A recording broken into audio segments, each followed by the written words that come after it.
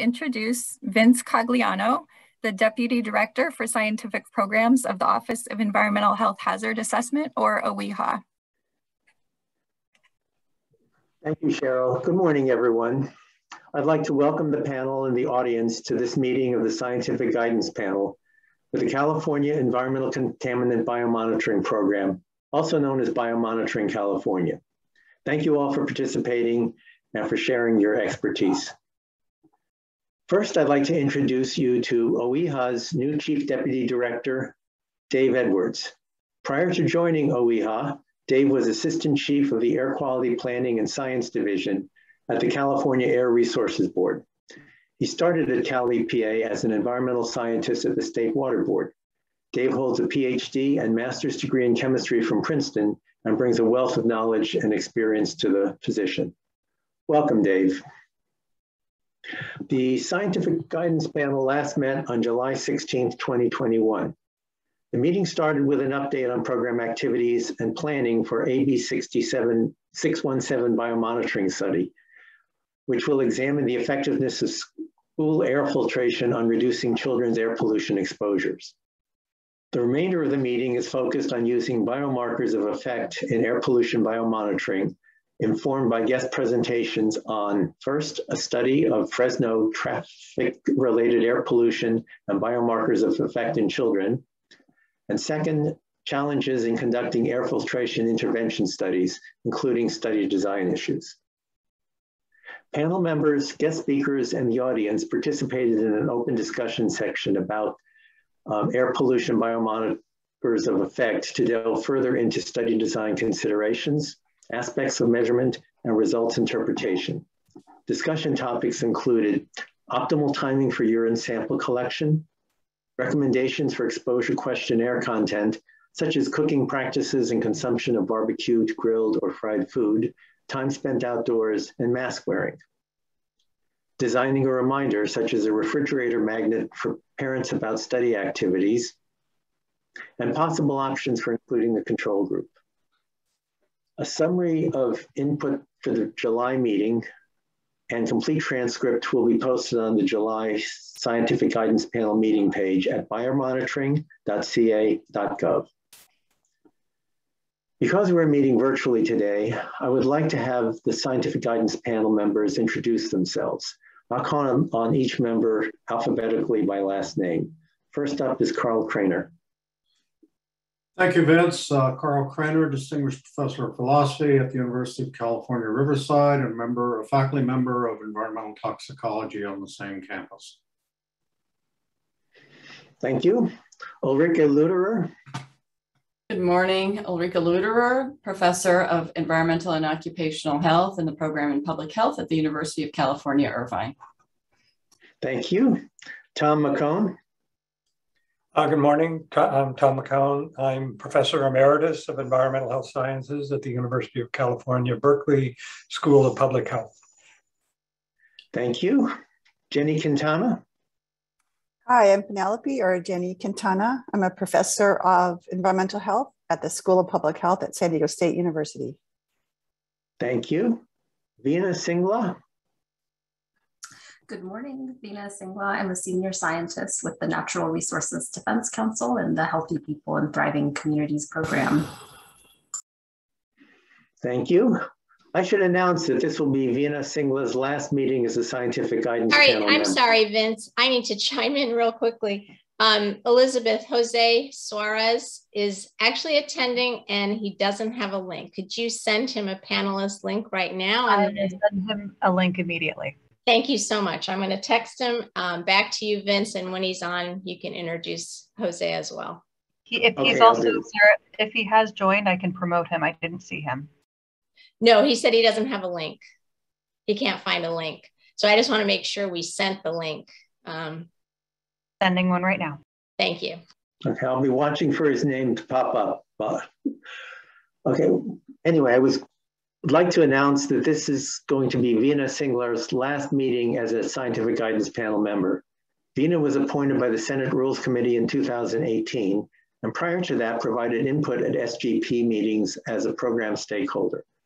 She has decided not to seek reappointment to give more attention to her many other commitments, which include work as a senior scientist at the Natural Resources Defense Council, serving on the US EPA's Children's Health Protection Advisory Committee, the National Toxicology Program's Board of Scientific Counselors, and the Board for the Clean Production Action. She did not come to this decision lightly, but is confident that she's leaving behind both a strong program and a supportive and involved SGP. We would all like to thank her for her outstanding service to the people of California and wish her the very best in future endeavors. And now I think I will turn the microphone over to Meg Schwarzman, the chair of the SGP, who will provide more details about today's meeting. Thank you. I'm Dr. Meg Schwarzman, a physician and— I'm sorry, Meg, can you just hold? For some reason, although we have these invitations, Jose didn't get his and Oliver didn't get his. So can you just hold? Should we just wait? Yeah, let's just hold for a minute. Elizabeth, if you could follow up. We have it listed that we sent it out, so you might be able to just forward. I have sent Jose's. If either wants to use the public link, I can promote them instantaneously on the website. Okay, does Oliver have his? Oliver's have his. I thought that was sent out, so you should just be able to forward it. Yes. And this is Jose Suarez. Good morning, everybody, and I'm in now. Thank you so much, Jose, and sorry about that slight glitch. Thank you.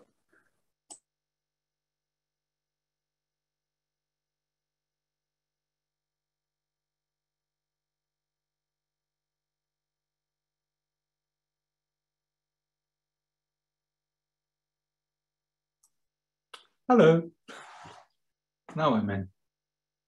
Sorry. Thank you so much, Oliver. Sorry for that slight glitch. Okay, everybody is on. Welcome.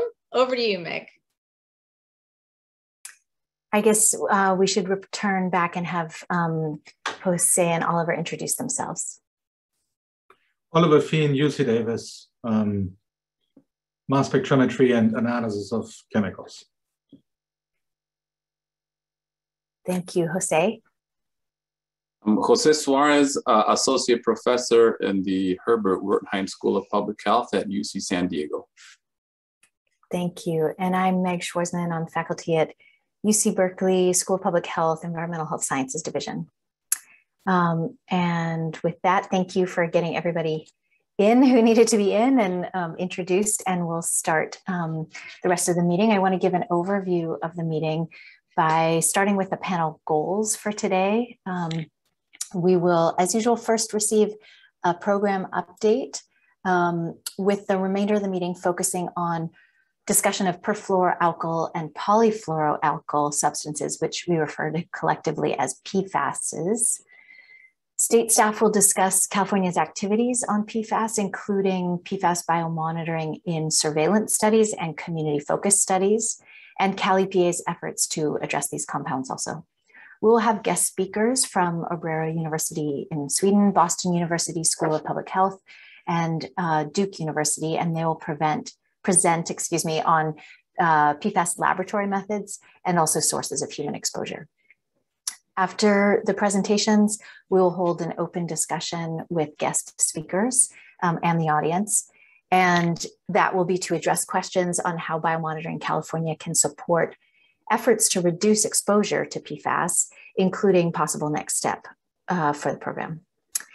After each presentation, as we usually do, there will be a time for questions from panel members and from the audience. So let me take just a moment to explain how we do these comment periods and discussions on the in the remote format. So during the question periods that come after each talk, speakers, please remain unmuted with your webcam showing so that you can respond to questions. If SGP members want to speak or ask a question, just raise your hand. You'll have your webcam on and I can see you. And then you'll unmute yourself after I call on you and comment or ask a question. If webinar attendees have questions or comments, please submit them via either the Q&A feature of the Zoom webinar or by email to biomonitoring@oehha.ca.gov. And please just keep your comments focused on the items under discussion, and brief will read aloud any relevant comments, paraphrasing them if they're long.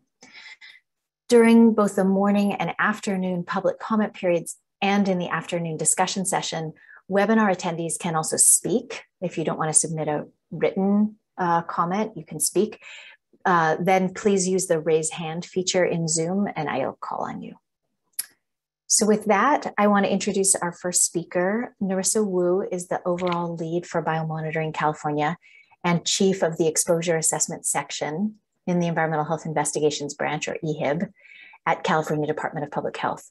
She'll provide an update on current program activities. All right, can you hear me? Right. Hold on, let me get my screen.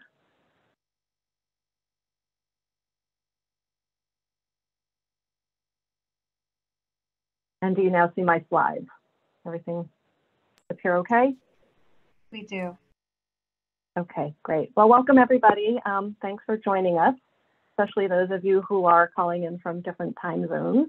I just want to start by adding my thanks to Zena as well for your participation on the scientific guidance panel and just your ongoing support for the program. We'll miss having you on the panel. So I only have you for 10 minutes today, so I'm going to be brief. I'm covering some administrative updates where we are as a program, and then I will turn to updates on 2 of our projects. So last time we met, we had just gotten news of our newly signed budget, which includes an additional $2 million annually from general fund. This is super welcome news for the program.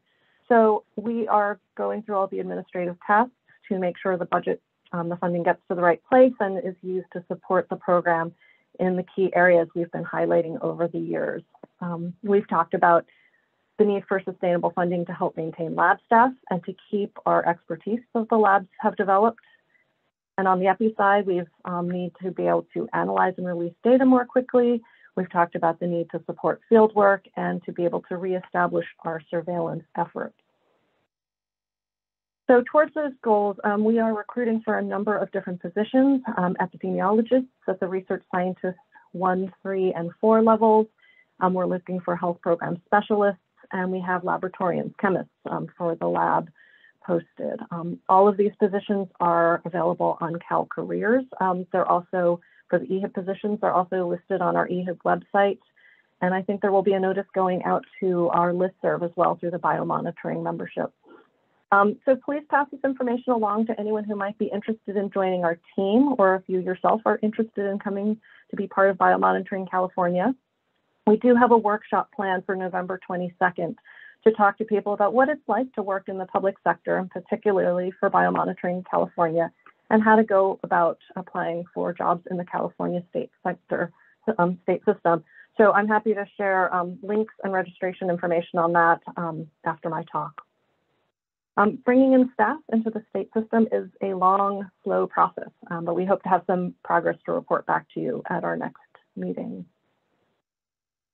We do have 2 new staff people to introduce to you. We have Faye Andrews, our new epidemiologist, also a new doctor at EHIB, and Cheryl Holtzmeyer, who has recently joined OEHA as a health program specialist, and she's helping to run this meeting. They're both making contributions already. Welcome to the 2 of you. And I also wanted to mention that this is Jed Waldman's last meeting as a part of Biomonitoring California, although he's welcome to join as a member of the general public next year. Jed is retiring at the end of this year, and our program won't be quite the same without him. So thank you to Jed for everything you've done for the program as well. So on to project updates. The Stockton Air Pollution Exposure Project, or SAPEP, we've made a lot of progress in the last month, finalizing study tools, things like consent forms, questionnaires, recruitment materials.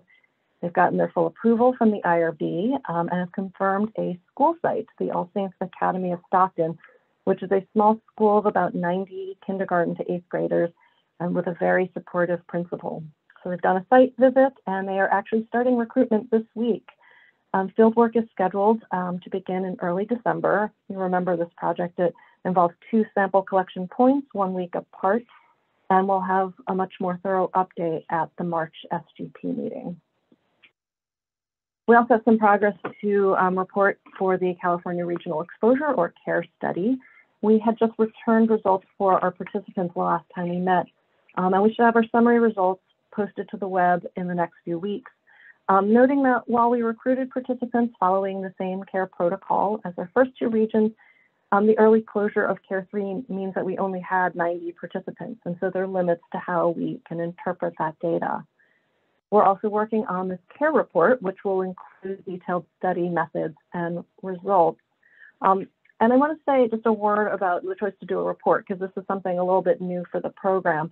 The report gives us an opportunity to talk about the study in the context of our larger program, and to also get really into the details of the method and choices we made as part of the study design. And I think that will help the reader understand what the data represents and how it can be used and interpreted. The report will have both unweighted and weighted data, which will provide better exposure estimates for the regions. And that will be a better comparison both for us, but also for other researchers to use when we have comparative data. We'll also have data by demographic strata, which will be very useful. So releasing a report like this does not mean we won't be publishing in scientific journals as well. As we delve more into statistical analyses, there will be other opportunities for us to publish via that route.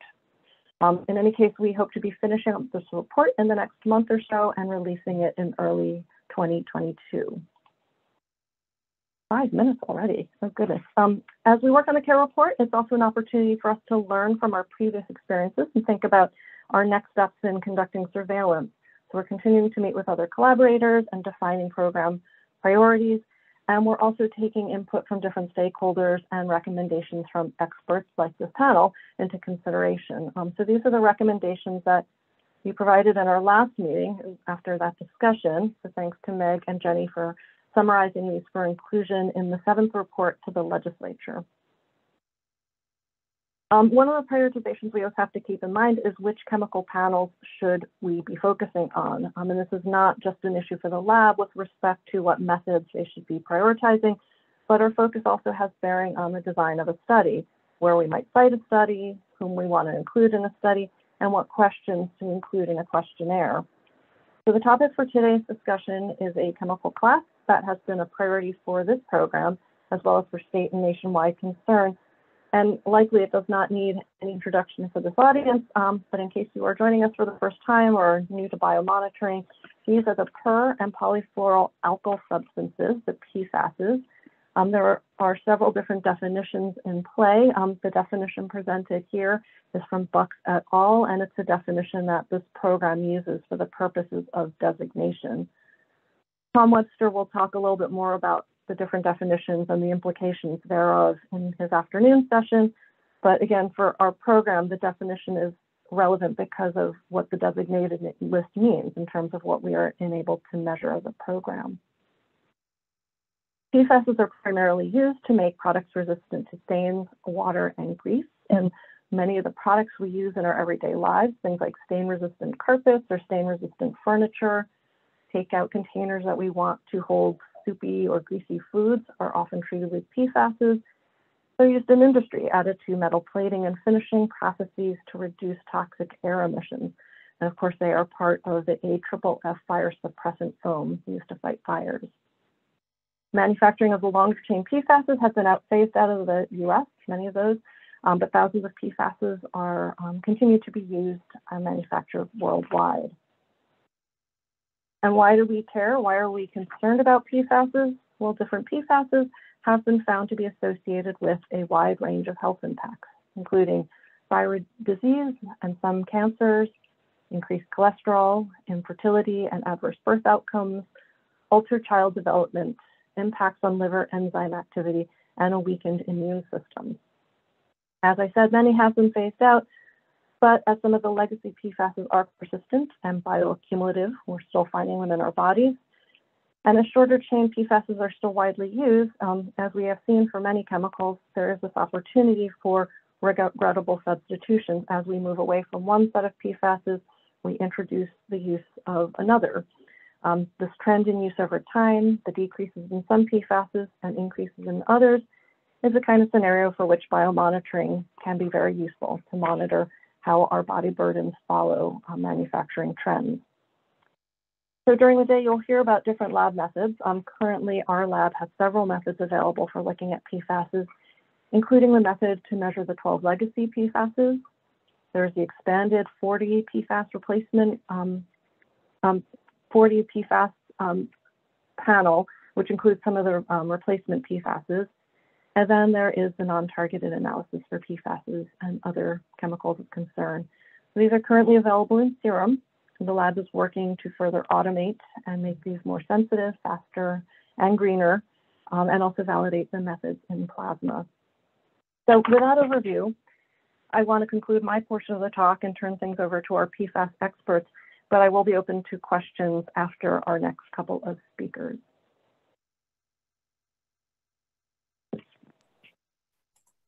Thank you so much, Nerissa. Yeah, and just to repeat that we'll have a question session once we've heard from some of the other staff scientists about PFAS. So I want to introduce Karl Palmer, our next speaker. Karl's Deputy Director for the Safer Consumer Products Program in the Department of Toxic Substances Control, and he will provide an overview of CalEPA activities on PFAS. Thank you, Meg. I'm just going to share my screen here. Can you see my screen? Yes, that's perfect. Okay, great. Well, thank you, Meg. I also want to thank Vina for your service on the SGP. We'll look forward to engaging with you and your other endeavors and capacities. So thank you very much. And thanks to Nerissa for the good summary. I'm going to move ahead here, I think. There we go. My disclosure is I have no financial conflicts of interest, and I'm the Deputy Director of the Safer Consumer Products at DTSC of CalEPA. So as you're probably familiar, at the highest level, CalEPA's mission is to really restore, protect, and enhance the environment and ensure public health, environmental quality, and economic vitality. We do this by developing and implementing and enforcing environmental laws that regulate air, water, soil quality, pesticide use, hazardous and solid waste, recycling and reduction, and the development of safer consumer products. I always like to say that chemicals don't adhere to the laws of man, but the laws of nature. So while we tend to regulate chemicals within these frameworks and silos of bureaucracies, they don't pay much attention. They do what they do, which creates challenges for all of us. Our collaborative effort at CalEPA is manifested in one way in establishing this PFAS working group, and we've invited our partners at the Department of Public Health to join us as well. And the role of our work group is really to share information about what we're all doing so that we can learn, coordinate, and collaborate and move forward in our mission. So I'm going to start with what's going on at the Water Board, and they're doing a lot of things, so bear with me. The State Water Board statewide PFAS investigations have targeted airports and bulk fuel terminals and refineries because they use aqueous film foaming flame retardants. They look at chrome plating facilities. The Water Board looks at chrome plating facilities because of their use of mist suppressants, which contain PFASs. And they are looking at municipal solid waste landfills and wastewater treatment plants because they receive waste that contains PFAS. In coordination with the issuance of orders to the public water systems, they asked to sample their wells adjacent to airports and landfills, and those wells with PFAS detections from EPA's third unregulated contaminant monitoring rule sampling events, and in the vicinity of those wells. Since the issuance of those excuse me, initial screening sampling events, additional orders have been issued to public water systems to expand outward from the previous detections and in the vicinity of DoD sites. Future sampling will be performed as data comes in and they determine the extent of source areas and additional sampling needs. To give you some look at what they've done, the primary investigatory objectives of the statewide orders are to gather information on the occurrence of PFAS in California's drinking water sources and watersheds. Data will be evaluated to identify impacted drinking water wells and identify areas where additional work is needed to ensure that communities reliant on those drinking water wells are provided safe drinking water and where additional public water supply well sampling would be appropriate. The data will also be used to inform additional areas where watershed-specific source identification efforts are needed and to inform future investigation requirements. Finally, The data collected will also continue to inform the consideration of public health goals developed by OEHA and eventually lead to the maximum contaminant levels adopted by the state water boards. To give you some idea of what the data has shown since 2019, the results of the sampling at the public water systems are indicating that only 13% of those wells have an exceedance of the response level. The response levels for PFOA is 10 nanograms per liter, and for PFAS is 40 nanograms per liter. And if there's an exceedance of the response level, the public water system must either take the well offline, treat the well, usually through blending, or notify the public. The Division of Drinking Water will continue to require public water systems to sample for PFAS in wells outward of any of these exceedances. Additionally, sampling for PFAS will continue in these wells until further notice by the Drinking Water Division. This next slide is a little complicated, but essentially what it does is it reports on the results from the public water systems. Those are the bars in orange, and the results from airports and landfill investigations, which are the bars in gray. And you can see the percentage of PFAS is detected in those efforts. There were two different methods used for these events. And so you can see that the data from the investigations that the airports and landfills show many more compounds, specifically the shorter chain PFAS, that are being detected at high frequency. Because of these results, the Division of Drinking Water is considering shifting from the EPA method used, which you see in the orange bars, to the DoD developed method, which shows a greater, broader array of analytes captured, and particularly the shorter chain PFAS. Now, the importance of the information is because the Water Board is tasked with developing MCLs for drinking water standards. And so this is a multi-stage process. The Office of Environmental Health Hazard Assessment is a key part of this process. And you can see here that for notification levels have been established for PFOA and PFAS, and there's recommendations for the public health goals for both those compounds. There's for PFBS, there's a notification level proposed, and the hope is that for PFOA and PFAS that we'll have MCLs in place in 2025. So also it's important to note that the Water Board has requested additional work by OEHA to look at 5 additional compounds. This is a pretty busy slide, but it has a lot of links to really good information. The Water Board is acting for CalEPA to kind of collect a lot of the information that the different boards and offices and agencies are collecting, and they have some really good information there. I encourage everyone to look at that. Moving on, I'll talk a little bit about what OEHA is doing, and there are many people in this meeting who know better than I, but OEHA's mission really is to protect and enhance the health of Californians and the state's environment through scientific evaluations that inform, support, and guide regulatory and other actions. They're the lead state agency for conducting health for evaluating health risks posed by environmental contaminants. They also implement Prop 65, and so you can see here that OEHA has completed notification levels for PFOA and PFAS. I'm not going to go into the details. You can read those there, and as well as for PFBS. And then there are proposed health goals for PFOA and PFAS that are also established. These are important part of establishing the drinking water standards, and they're working closely with the Water Board in that process. Note that the notification levels are health-based advisory levels. They're not regulatory, and that OEHA conducts risk assessment of a chemical and provides the recommendations to the Water Board, who then sets the notification levels. Additionally, as I mentioned earlier, the Water Board has requested that notification levels be set or be provided from OEHA in the journey towards health-based drinking water standards for these additional 6 PFASs. Now note, well, I'll move on. Also, I want to just mention that in the responsibilities to implement Prop 65, OEHA listed PFOA and PFAS on Prop 65 for reproductive toxicants. And then in March of this year, issued a notice of intent to list PFOA as a carcinogen. Additionally, there's 2 important meetings coming up in December.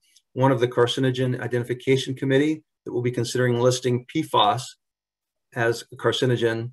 And in December 14th, there'll be a meeting of the Developmental and Reproductive Toxicant Identification Committee to consider PFNA and its salts and PFDA and its salts as reproductive toxicants.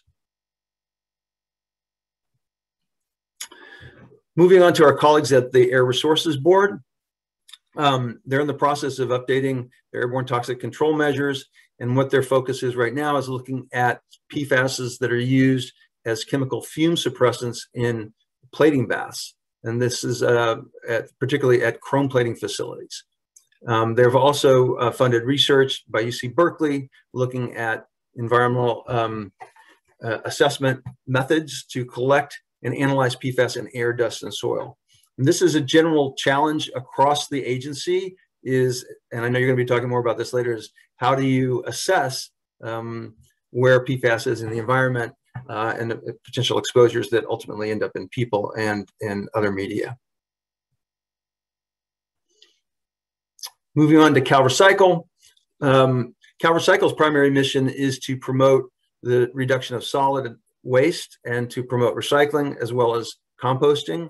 And they're working with UC Davis to look at composting and what happens to PFAS in that environment. And so there's a lot of interesting work going on there. They also this year adopted regulations pursuant to the Sustainable Packaging for this Act that was passed in 2018. That act required that CalRecycle put forth regulations that require food service facilities used on state properties to use reusable, recyclable, and compostable food packaging. And they've done that. And interestingly, they put in there some provisions that address PFAS and limit PFAS in those products. And you'll note that, again, it's important for us to be able to assess where PFAS is, not only in the environment, but also in the products that we use and what methods we use to do that. So they've been working on that. Our colleagues at the Department of Pesticide Regulation found out earlier this year that while they did an initial search to look at all of the registered pesticides to see if PFASs were used, and they didn't find that any PFASs were used in the pesticides themselves. However, they did come into information that some containers contained PFAS and that those containers had certain PFASs that had leached into the product. And so they've been working with those manufacturers and with US EPA to change out and use non-fluorinated containers for pesticides. The area for which I'm most familiar with and responsible for is at DTSC. And I wanted to note that at DTSC, we have 3 core programs. We have our cleanup program, our hazardous waste program, and the Safer Consumer Products program. In the cleanups program, much like the Water Board's challenges, we're looking at dealing with PFAS in groundwater and remediating PFAS in groundwater to particularly protect drinking water wells. In our hazardous waste program, we're considering looking at whether we should regulate PFAS-containing waste as hazardous waste in California. Note that others have petitioned US EPA to make hazardous waste to include PFAS waste as hazardous waste under the Resource Conservation and Recovery Act. And then my program, which I'm going to talk about a little bit more, but I also wanted to also note that our environmental chemistry lab, which is a partner in the Biomonitoring California program, helps us in our program and our other programs to both evaluate different media that contain PFAS as well as consumer products that contain PFAS. So I'm going to talk a little bit about my program because I know it best and because I think it's also relevant. First and foremost, I wanted to thank the SGP for listing PFAS as a class on your priority chemicals list in 2015. That opened the door for us to look at these chemicals in consumer products because our regulations require that we look at 23 other authoritative body lists, one of which is the SGP priority list for chemicals that are on our menu that we can consider when we regulate these chemicals and products. It's important to note that we are viewing this as a class approach because one of our missions is to ensure that we don't move from one hazardous or problematic chemical to another one in the chemical whack-a-mole process that we've all experience. And so by treating PFAS as a class, we can, through our regulations, ensure that when we ask people to look at a safer alternative to that PFAS, they don't just move from one PFAS to another PFAS, but they have to consider the entire class and look for alternatives outside that class, which is a very efficient way to regulate when you've got thousands of chemicals that you might be considering in that class.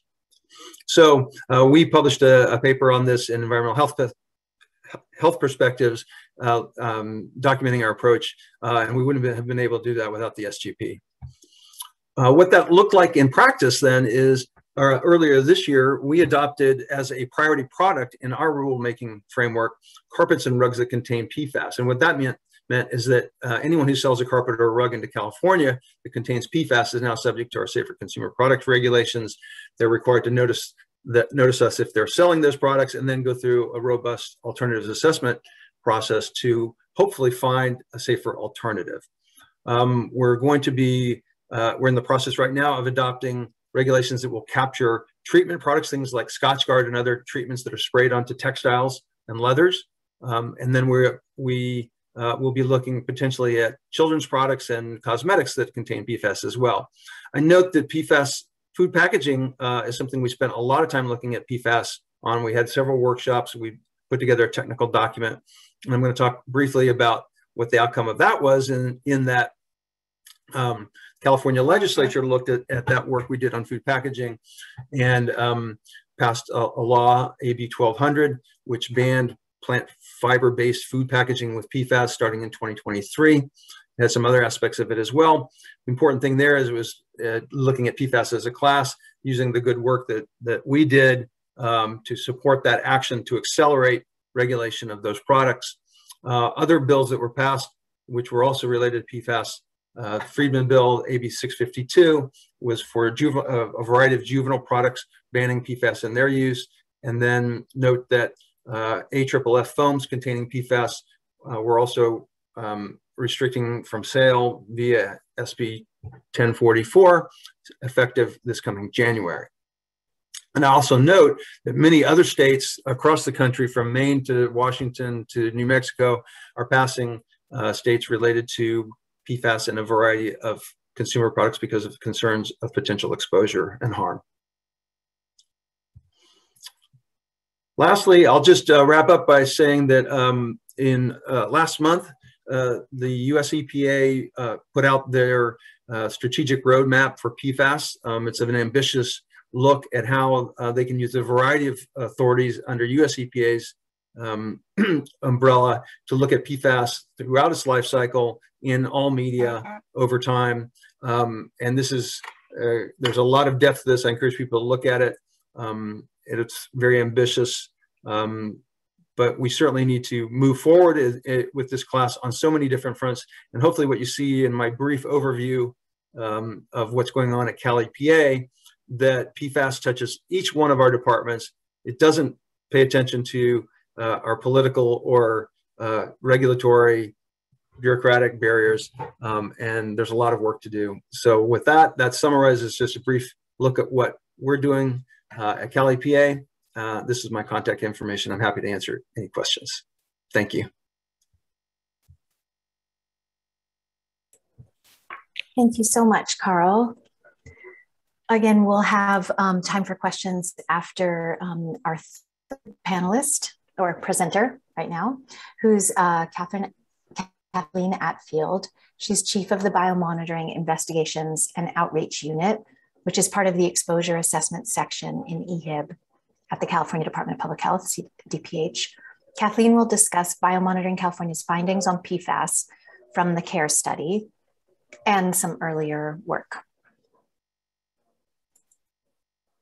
Good morning. Can you hear me properly? Yep, that's good. Wonderful. And you can see my slides? Okay. So good morning. Again, my name is Kathleen Attfield. I'm with the California Department of Public Health in our Biomonitoring California program. And I want to provide some updates on our activities as related to PFAS. Kathleen, I'm not seeing your slides, but that might be a problem with mine, not with others. So you're not No. seeing your slides. They're not available. Okay, excuse me, sorry.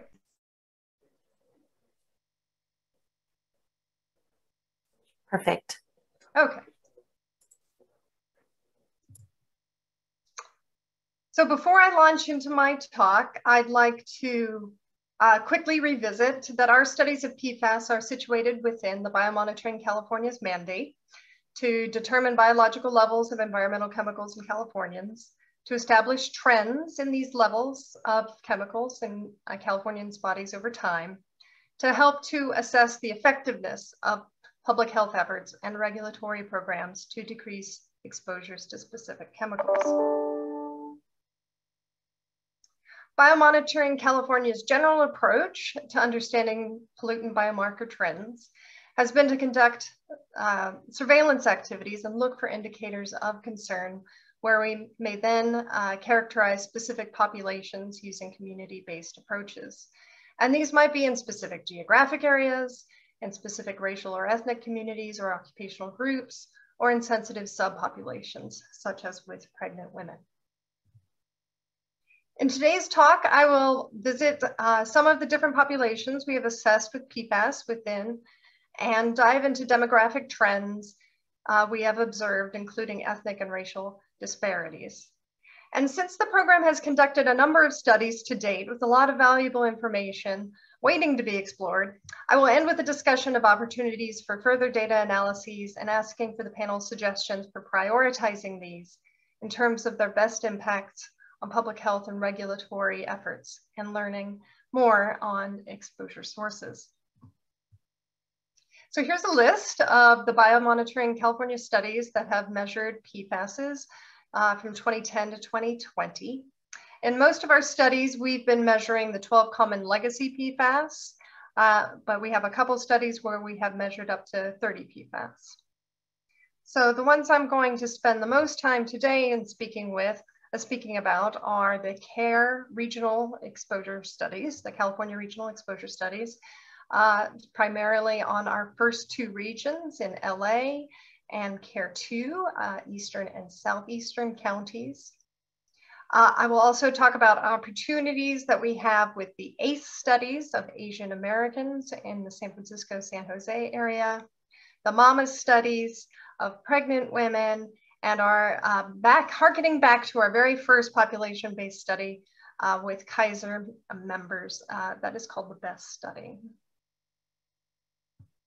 So from these various studies in the past, we have been learning from these in order to look at our data from our CARE studies. And we have seen a number of trends from these prior studies, including very high detection frequencies of PFNA, PFOA, PFOS, PFHXS, where it's over 95% detections in those three studies, and also very frequent detections of others.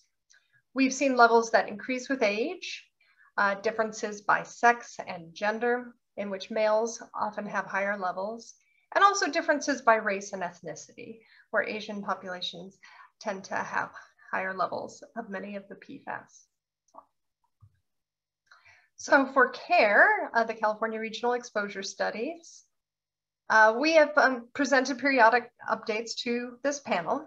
And for these, we have recruited across each region to represent the demographics of that particular area using a quota sampling approach. In CARE LA, we visited the entire county of Los Angeles in the spring of 2018 and garnered 430 participants. And our second region, CARE 2, from Mono all the way down to Imperial counties, we recruited 359 participants over the spring of 2019. Our participants who completed the studies ended up skewing slightly female, with a median age of 51, and race percentages generally reflected the population of the region. However, to improve our ability to use our central estimates as population estimates and to better enable comparisons across regions, we are currently undergoing a calculation of weights that Nerissa alluded to, and we'll be using those in the future. For the rest of this presentation today, however, I'll be referring to interim analyses performed with unweighted data. So among these 12 PFAS that were measured in these two populations, we found PFAS in almost all or all participants in CARE-A and CARE-2, just one person not having any detections in CARE-2. And on average, 6 or 7 of them per participant. So the red box here is drawn around the PFAS for which we have detection frequencies over 65%. And that's the threshold we use for diving in deeper to look at particular trends in those analytes. So our first step would be to say, how do these regions differ or are similar to national levels? So to compare here with NHANES from the most recent cycle for which there is available data, 2017 to 2018, I first have to make a slight caveat about the methods used here, and that NHANES has higher levels of detection than our DTSC lab. So to make the comparisons, we do have to recensor the data to the NHANES LOD. And that meant that 3 PFAS, they're listed on the bottom, PFDEA, PFUA, methyl PFOSA, then we wouldn't be comparing because they drop below that 65% detection threshold. But for the 4 remaining, they do seem to be lower than national levels. Give you a moment to eyeball that. We do have to keep in mind, though, that there's still 1 to 2 years difference in these comparisons. So there still could be a small remaining role for temporal effects. As we know, many of these are declining over time. These 2 CARE studies are focused on the general population, so it's not too surprising that our 95 percentiles are way below those of highly impacted communities, such as these are the examples from West Virginia, Alabama, and New Hampshire.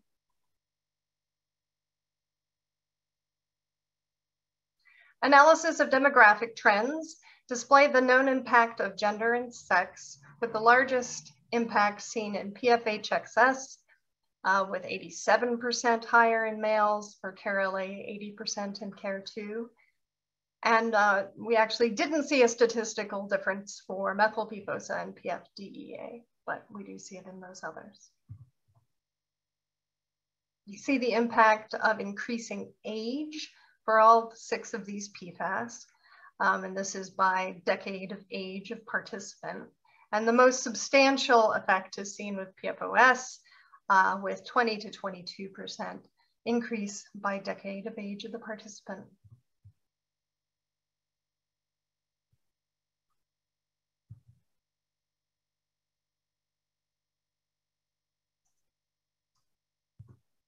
I'm sorry, my slides are not advancing. There it goes. Patterns in race and ethnicity followed the general trend of Asian participants having the highest levels, followed by white participants, Hispanic, and Black participants. In these tables, I've ordered the PFAS from left to right to indicate the largest effects on the right-hand side and in darker shades of blue.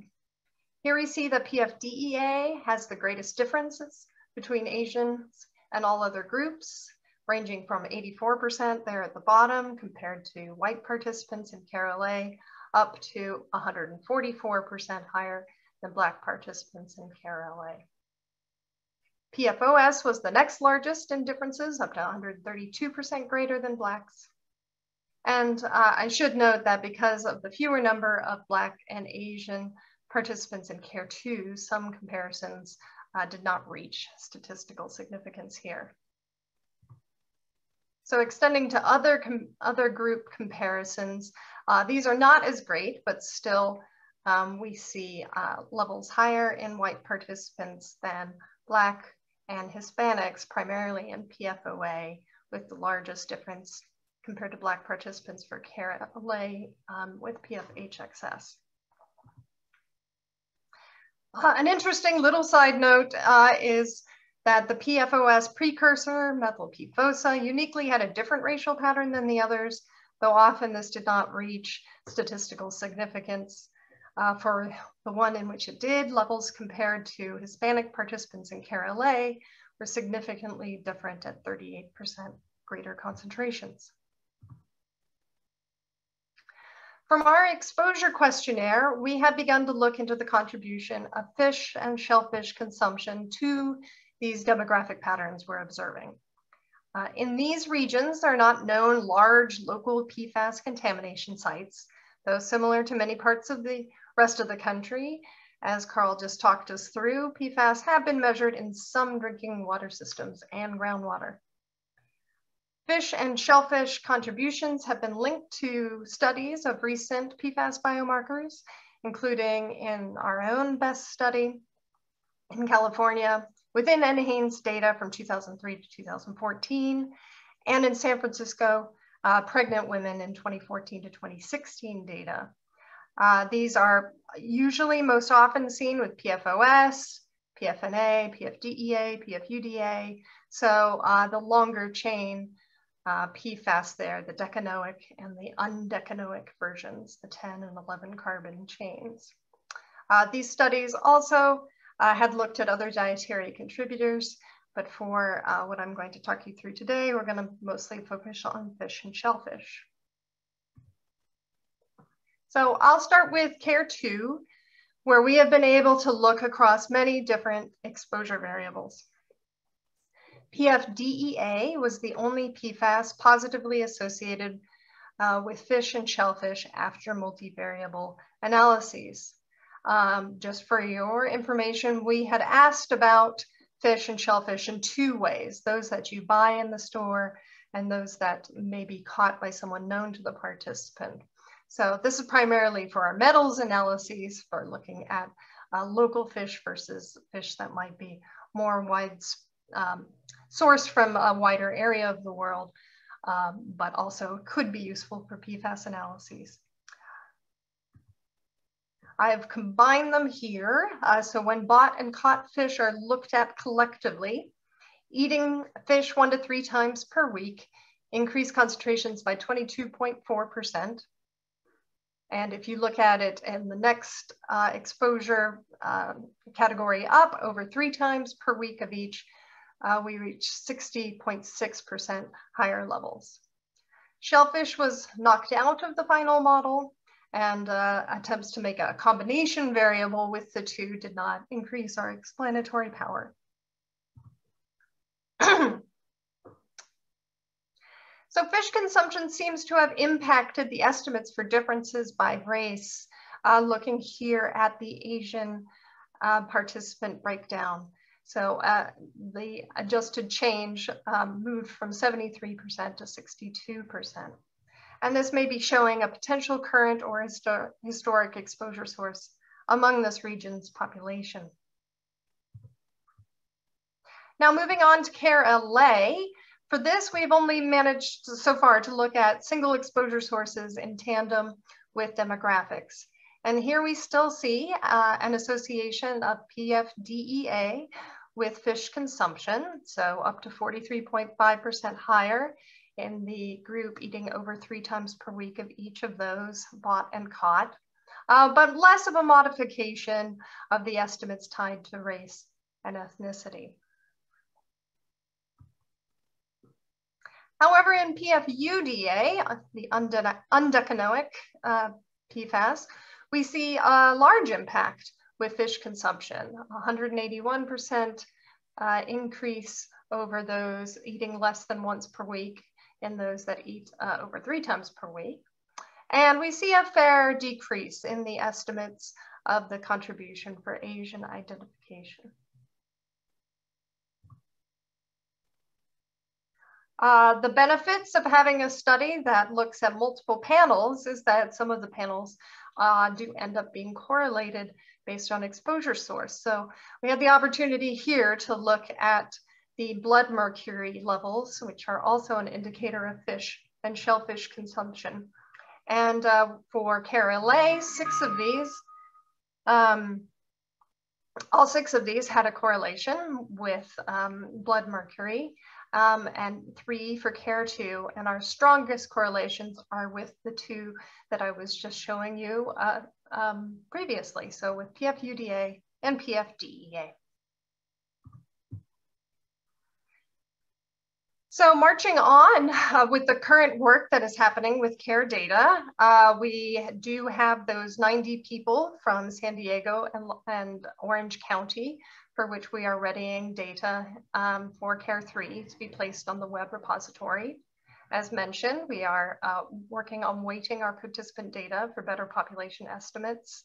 And as Nerissa detailed, we have a report in progress on CARE-LA and CARE2 data. We also have a new effort on population-based pharmacokinetic modeling with Matt McLeod out of the University of Stockholm, where his team will be simulating lifetime intakes, excuse me, body burdens, and elimination kinetics at the population level. Looking forward to other opportunities with CARE data, we can follow the work further on fish consumption and PFAS relationships to be able to understand where there may be links to intervention efforts. We can extend data analyses to address other exposure sources where we have a suitable information in our survey data to link with the potential for evaluating ongoing policy efforts. We have address information, so we may be able to look into links to drinking water. And as Tom Webster will discuss in his talk, briefly, we have the opportunity to investigate profiles of PFAS, which some researchers are beginning to use to be able to tease out different relative sources of PFAS.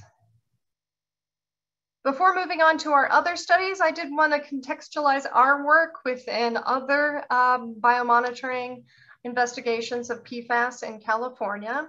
So other populations under study are middle-aged women in the California Teachers Study, female firefighters and office workers, pregnant women and children, and as Kate Hoffman will later describe, Orange County residents are being recruited for the multi-site ATSDR, PFAS studies, and lastly, firefighters at military sites across the US, including California, will have started having PFAS biomonitoring as part of their physical exams, which began this past fiscal year. From these cohorts, recent publications describe descriptive distribution or detection data, such as developing non-targeted suspect screening workflow on blood samples and concentrations in those female firefighters and office workers. They also address dietary predictors of PFAS and links to the health endpoints of birth outcomes, offspring, and telomere length. Now, to revisit some of our prior studies for which we have on some ongoing work, but also many opportunities, and we hope you will help us with thinking about prioritization and collaborations that could expand the reach of our work. We are currently also working on weighting this data because it can give us an ability to better describe population estimates. Opportunities here exist with prior analyses on demographics and diet that have not been finalized or published, and potential, of course, to work with other data sources, such as looking at links to drinking water. In the ACE projects, which were with Asian American populations in the San Francisco and San Jose areas, we have seen interesting demographic trends within these. But we have the wonderful opportunity that we have very detailed dietary questionnaire for these studies that are not as much in the same depth in our other studies. And seen so far some interesting association with organ meat consumption. We also have the potential to learn more about the impacts of immigration in California and whether the associations we have seen with birth country and time in the US are truly indicative of transported body burdens. As a targeted study, it can also help inform us in strategizing around designs for future targeted studies because of the strengths and limitations involved, one possibly being the limits due to homogeneity of exposures within a targeted group. We also have the interesting opportunity of the what may be revealed with the PFAS profiles here and how they may be illustrated of different exposure patterns. And lastly, for our work with the MAMA studies, and these were with obtained maternal samples from different areas of California through the genetic disease screening program. We have newly finished laboratory data from 2015, 2016, thank you labs, that we are readying to place into our web repository. We also have a number of interesting opportunities in that we can use weights more cleanly here and into the future in order to really examine time trends as we go forward. And then also, we received the information from GDSP in an anonymized fashion. So this would enable us to be able to do non-targeted screening approaches because of this not incurring our report back requirements. So with that, here's my list of references, and I'll be interested in our discussion. I want to thank our participants across all of our studies for their time and their willingness to give us their biological samples, and our supporting organizations, as well as Biomonitoring California staff, and our state and federal funding. So with that, I will wrap up. Thank you so much, Kathleen, and also to Karl and Nerissa. So we have our time now for questions for each of these three presenters. Just as a reminder, we'll do questions from the panel first, and then we'll have public comment, and then we'll have a panel discussion on, specifically addressing some of these questions that Kathleen has invited input on. So if the presenters could have their cameras back on, and we'll be able to, maybe if I adjust my view, I'll be able to see our panelists better. There you are. And we have 10 minutes now for questions from the panelists on any of these three. Tom. Sorry, I'll get my mute off. And if you hear, I apologize. There's some construction going on nearby. It tends to come in. First of all, I want to thank the presenters. This was really interesting. Just a lot to digest. And I'm actually trying to digest it. But I do have a question, and it's kind of directed at Karl, but at all three talks. But at Karl Palmer, who did a really nice job about how this has to be integrated across so many different organizations. And I was sort of looking at numbers and pathways, and one of the things that comes up is, the level of communication about health levels. And for example, in looking at the effort at OWIA to develop notification levels and MCLs, mainly for drinking water, I was wondering, well, when we see the later presentations or Kathleen's presentation about where it seems to be coming from in the biomonitoring level, well, it's coming from a lot of food pathways. And so is there some effort to say, we have to, like when we set a drinking water standard, we're going to have to realize that that's only going to control a small part of it. We have to be aware of either the relationship of water to food, but also, food operates independently. Food comes from all over the place. It's not just a California food source.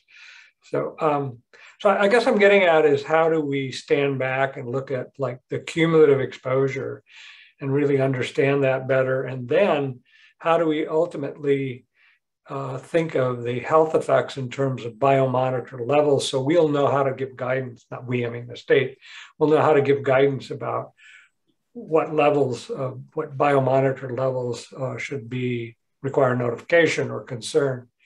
So it's kind of a long-winded question, but I guess I'm just focusing more on understanding a little bit better on how the exposure pathway analysis and biomonitoring really work together to help us really understand the cumulative different pathways of exposure, and then what actions, when action is needed and what actions can be taken. So I'll leave it at that. Well, I'll go first and others can chime in. Thanks, Tom. Good question. I think I look at this as there's different buckets of issues here. One, as I kind of highlighted, each of the agencies has our own perspective that's provided to us by our authority and our mandates and our resources. And so we do the best we can to collect information from others who are looking at things that intersect in the real world. But it's very challenging because we don't have the science for cumulative impacts really well defined. It's not in the regulatory language, let alone practice, like risk assessment has been over the years. And so I would say at the big buckets, what we need is we need to have good upfront information about where we can find these chemicals. So that's a huge benefit from biomonitoring. But we need it over time so that we can see that when we do take action, that we can measure our success, hopefully, or at least gauge it. And that's so we need to be in it for the long run. And we also need to keep looking under different lampposts, if you will, for where the information is, because it comes from many different sources. Food obviously is one exposure pathway, but as we see in products, when we're looking at carpet, you know, dust, air, dermal, all of these things are factors, and we don't have all the information. So I guess what the long-winded answer is, we just need to keep doing more of what we're doing. We need to coordinate, and we need to be strategic as best we can to go to those kind of critical path areas that will help us all meet our mandates. It's a lot of work. I think that's a really good question. And Karl, I really appreciate your answer as well. I mean, I think you've sort of summarized why biomonitoring is so hard for us to figure out our priorities, because all of these things are so important. I mean, do we want to look at legacies or the new ones? Is it more important to figure out the percentage of exposure source for you know, is it the broad exposures or every little exposure? Are the highly exposed individuals or is the general population more important? And then is it, you know, how do we get this information? How do we actually make impact? How do we work with our partners to message out how people can be healthier and make more safe choices? So all of these things are important, and you would need a much bigger program to address all these things. So that is why we often have these questions like, how do we make the biggest impact? Which one of these parameters would be key for us to follow through? And I think it's great that we've had a much more robust interagency collaboration on PFAS. I think it's one of the things that really feeds our work on PFAS and helps us kind of address all of those things. But it is a giant machine for us to be addressing with a very small program. So I appreciate the difficulty of it. Sarah, you have something to answer. And then I just want to say, it sounds like Kathleen has something to add to this question, and then we'll move on to Ulrika's question, and I see Karl next. I just had a quick logistics matter, just for the benefit of the transcriber, particularly if your camera is not showing, make sure to identify yourself. So that was Nerissa, which I'm sure Jim will figure out, but for those of you who are visible, it's pretty easy for him to figure out who's speaking, but make sure you identify yourself again when you speak. Thanks. Thank you. Kathleen. Thank you, and apologies, my video does not seem to be working. So I will try to speak clearly. Kathleen Attfield. I also wanted to point, Tom, this is the huge question, and point Tom to our later speakers who are going to help us with thinking about other ways that we are looking into being able to understand exposure sources. So we do have, of course, biomonitoring is cumulative across many different types of exposure sources. And we have questionnaires, but that is only going to inform us so far. We do not have so far information on people's general dust levels or, of course, drinking water. And of course, PFAS have bioaccumulated in our bodies for such a long time. So questionnaires definitely have their limitations. as far as being able to reveal historic sources. But more conversation on that from the presentations coming after us. Thank you, Ulrika. Yeah, I wanted to also thank the presenters for those really interesting and thought-provoking presentations. My questions, I think, though, are maybe more for Kathleen, and they relate to these associations of the racial disparities and association with seafood consumption as regards some of these PFAS results. And so one question I had was whether, so you looked at mercury and you saw that with blood mercury, there was also that seemed to me, that also was associated, had the same kind of racial ethnic disparities. And I was wondering if you did speciation of arsenic, which is also very strongly associated with the organic forms of arsenic with seafood consumption, and whether you saw similar results with that if the speciation was also done, because that would help to, I think, maybe support that association even more. And then another question I had was whether you had information about the specific types of seafood they were eating. And I think with these long-lived PFAS, you would expect that the predatory species higher up in the food web would have a stronger association. So those were my two questions. Thanks. Thank you, Ulrika. For arsenic, we do speciate when they hit a certain threshold. So we don't have that information across the entire CARE study, but it does mean, yes, then we can look a little bit more in those folks that have been speciated. And your other question was about the specific types of fish that are consumed. So no, for CARE, we don't have that granularity of information, and those types of questions are about the general consumption pattern, so not tied to a particular time period. However, in the ACE studies, we've got quite detailed questions about the types of fish and shellfish that people have been consuming, not only kind of general and over the past year, but in the last 30 days. So the different time periods can tell you different things and tied differently to the analytes of interest. Thank you. I had the same question about the species of fish, thinking, does it travel the same way mercury does? And can you give advisories about consumption in that same way, just because they're persistent and bioaccumulative compounds? Thanks. I think Karl is next up with a question. And it could be tricky to remember to put your hand down on the Zoom interface. So if you can do that when you're done, that will help us. Thank you. I thought those were terrific presentations. One of them caught my eye. There's always a shortage of funds for dealing with these problems. I did notice that one of the items I believe Karl highlighted was the possibility of compensation for spreading PFAS and their varieties all over California and in the food and so forth. Minnesota had a very successful suit against 3M, I believe, and DuPont. And I'm wondering if there has been thought given to that, because they had in Minnesota, they have a huge cleanup problem. They also have huge cleanup problems in West Virginia and northern and southern Ohio. And I don't know how detailed their health effects had to be, but that was part of it. And I have a legal document that was used in the Minnesota case as evidence. Can I just make a quick comment to Karl's point?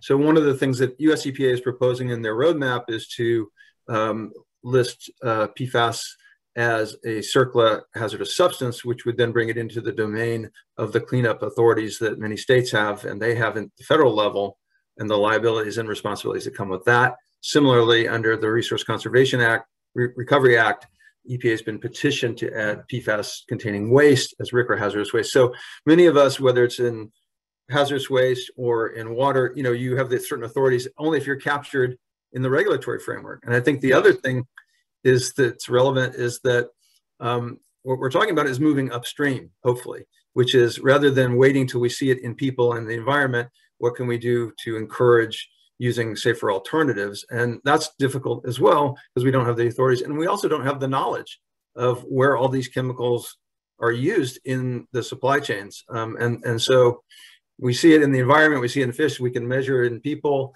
We need to do better to coordinate on that, but we also need to move upstream to find out why these chemicals are actually being used and if there are safer alternatives. Thank you. Thank you. So that's, Jose, did you have a question? We're just about out of time for panel questions, but then we'll come back after a moment of comment to panel discussion. So if it's a longer point. Great. Okay, we'll hold it till then. So I think we have 10 minutes for public comment here, and I want to start that by just reading a question that was put into the Zoom chat from Silent Spring Institute. And Sarah, you can tell us if we need a name or if that's sufficient identification. This is Sarah answering Meg. Sure, if they're willing to identify themselves, that would be great for the transcript. They're not required to, but okay. Yeah. So the question is, are the CARE participants provided with their individual results and translational resources to understand their significance? My understanding is yes, under the statutory requirements, but I'll let someone in the program explain more. The answer is yes, as you have said. In accordance with our legislation, all participants with of biomonitoring studies are their results are made available to them, and about 98% of our participants do elect to receive the results. And so production of these packets, which include not only their results, but comparison to NHANES and study statistics, but also potential exposure sources and associations with health impacts, are provided to participants of all of our studies. The one exception that Kathleen alluded to is the MAMA studies, for which we don't have the identification of participants. It's an anonymous sample for which we only have some demographic guidance. Great. We have a comment here from Nancy Biermeyer of BCPP, Breast Cancer Prevention Partners. Thank you to the SGP Biomonitoring California. That is, I'm just going to read the comment. Thank you to the SGP Biomonitoring California and the Safer Consumer Products Program for your work, and specifically for considering and prioritizing PFAS as a class. Not only did it support passage of the food packaging, juvenile products, and firefighting foam PFAS ban bills, the class approach has also allowed us to require disclosure of all PFAS in various consumer product sectors, including cleaning products, fragrance and flavors in personal care and cosmetic products, feminine products, and most recently cookware. So let me check in with staff about whether there are any comments on the email, submitted by email. There are not. And I can't see participant requests to speak. Can you, Cheryl? Hi, this is Shobha Iyer. I'm monitoring for any raised hands amongst attendees, and I am not seeing any at the moment. Great. I have another short comment in the question and answer section from Cheryl Patton. 2 pesticides containing PFAS are registered for use in California. They are hexafluomoron and novaluron. Just to add on to the discussion of pesticides that showed up earlier. I want to leave just another moment for public comment since we are not out of time for that yet, and it could take a minute to navigate the interface and get a question posted or raise a hand and have it spotted.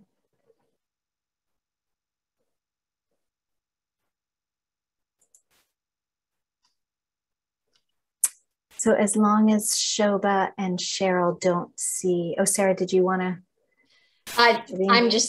I'm just respecting the pause, but when you're done with your pause, I wanted to chime in on one of the questions that was raised. So whenever that's appropriate. Maybe I'll just check with Cheryl and Shobha that there's no additional requests for comment. or submissions online to the email. And then Sarah, please go ahead. Okay, for those of you who've been around for a long time, this will be of no surprise, but not everyone is aware of OEHA's very early and foundational work on developing chemical groups and classes for identifying for biomonitoring. So that's an approach that Gail and I came up with very early in the program. We started with flame retardants and we extended it, and that has been the standard approach that we've used for chemical selection, including for PFASs. So Gina Solomon, who is a former SGP member, actually encouraged us to write it up in a paper, which we did, and it was published in EHP. So I'm going to drop that into the Q&A, and we'll link to it on the meeting page as well. Great. And I want to second that just from somebody who wasn't involved about how influential I've seen that be. The fact that biomonitoring program scientists really went through the tremendous amount of work that it requires to designate and defend a class, and how then that ripples through in the way that Karl Palmer described, how other groups both within and outside of government can pick that up and use it in other purposes. So I think it really has been a tremendous contribution that the program has made. And then I was very happy to see it published and appreciate that. And I've given it to students and appreciate it being in the literature. So we have time now for a panel discussion. We have 15 minutes. Actually, we're like 5 minutes out of time, so we're okay. And I wanted to start with Jose, who didn't get his question asked earlier. Thank you, and thank you very much for the presentations. One general question. So right now, are the data made available, say, for interested researchers in analyzing some of the care study data and obtaining information of variables available? In particular, addressing this questions that would be pertinent to exposure sources of PFAS.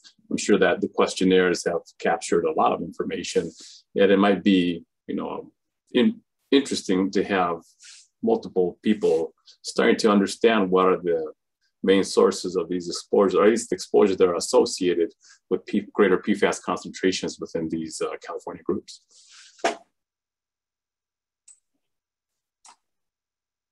Kathleen, are you answering this question? I can also take it. Sure. So what is available readily online is our distribution data, but we do have the policy of wanting to work with outside researchers. So there's a application process, I think, detailed on our website. I was going to give a little more information about what kind of questionnaire data is available for CARE. So there is, as I said, some information related to general dietary habits, as well as occupation, drinking water source, some consumer product use, such as water resistant sprays or water and stain resistant clothing and furniture. So there's a good number of items that it covers. And of course, for women, we have information on pregnancy, because that is, of course, correlated. We do not have weight and height, which is a limitation of the data. I think that covers most things. And just as a follow-up, so I'm actually on the website. Is it easily available to obtain that information from the website? Is that something you want to have available? I'm sorry, are you asking the types of questionnaire data that are available? Yeah, for that matter, I mean, what is available for a researcher to be able to ask you a more direct question about, maybe you want to get these variables and look at these associations. Is that on the website? I'm just haven't spent too much time on it. Jose, no, it is not currently on the website, and I will punt that to Nerissa, as far as that has definitely been something we have wanted to do. So what is on the website are questionnaires. I believe both the ACE and maybe the CARE questionnaire are available, which would give somebody starting to think about this an idea of the kinds of questions we ask. Of course, the next step is to talk to us about, how did a question work? Was there homogeneity or heterogeneity in the answers is a question that we're really going to be able to do analyses with. But I think, as Kathleen has described in her talk, there are lots of opportunities for research, and it's beyond what we as a program can do. And one of our big challenges is to get to all of this analysis. We ask all these questions, we have piles of data, and for those of you in academia who may have students looking for projects to work on things, we are very happy to work alongside your students. Yeah, I mean, and just the final piece, and this can be a little more complicated, but could have very profound. It could be a profound way to also involve people from the community. And in some sites, if somebody wants to just log in there and just click away, as you know, what are the exposure concentrations in certain groups? Sometimes some sites have ways in which you can click and look at that, and then you get some summary output statistics. Mm-hmm. Of course, that involves some investment from the other side, right, from the website generation things. But it could be something to start getting the community a little more engaged so they can look at these things. Any comment in that regard, the feasibility of doing something like that, or maybe you're doing something like that already? I think our web platform is not as sophisticated as some private organizations. And so I think there are limits to what we might be able to post on our website. One of the reasons we are putting out the care report is so that that data will be available, and it's not in a clickable, easily accessible format, but it will get into more detail about, you know, different cells within our study population. We'll get much more into exposure questions that were considered and why or why not we followed them with additional analyses. So the report is kind of our step in that direction to make more transparent and more available the kinds of information we've done. I mean, it's a learning process for us. If a question doesn't work, you know, why or why not, and that informs our next questionnaire. But we also want to have that kind of information available for other researchers who might be thinking of asking a similar question. So I think your question, your proposal is a good one. I think it's IT work is fairly difficult for us to accomplish in the program, but the report is one way we'll try to accomplish those goals. Thank you. So maybe just to flag for the moment that because Kathleen was specifically sort of requesting for collaboration and essentially help analyzing some of the data that are available, and Jose is asking about accessibility of the same information. It sounds like some of it may not be, you know, you can't passively access it, but there's an open invitation to engage with the program and do more analysis of the data. So I just wanted to flag that because I think that's what I took from that part of the discussion. Mm-hmm. Yeah, I mean, and it would be nice to make it maybe perhaps a little more explicit. Just by looking at the website, I have to get, so the options are to learn more about the study, and then it talks about care study in LA County and frequently asked questions. But it might be good to have a section saying, well, if you want to find out more how to get data, what it is that you need to do, or what data is available, first of all. So a researcher can first see what's available and then have a more direct question to you, so you don't have to start explaining the same thing over and over as to what data is available and things like those. Great. Vina. Thank you. Thank you so much to all the presenters for really informative slides. And I wanted to really express my appreciation to Vince and others who, for their kind words on my service on the panel. And, you know, I'll say, this is definitely not the last of me in these meetings. I'm sure I will be back. So it's not goodbye, just until next time.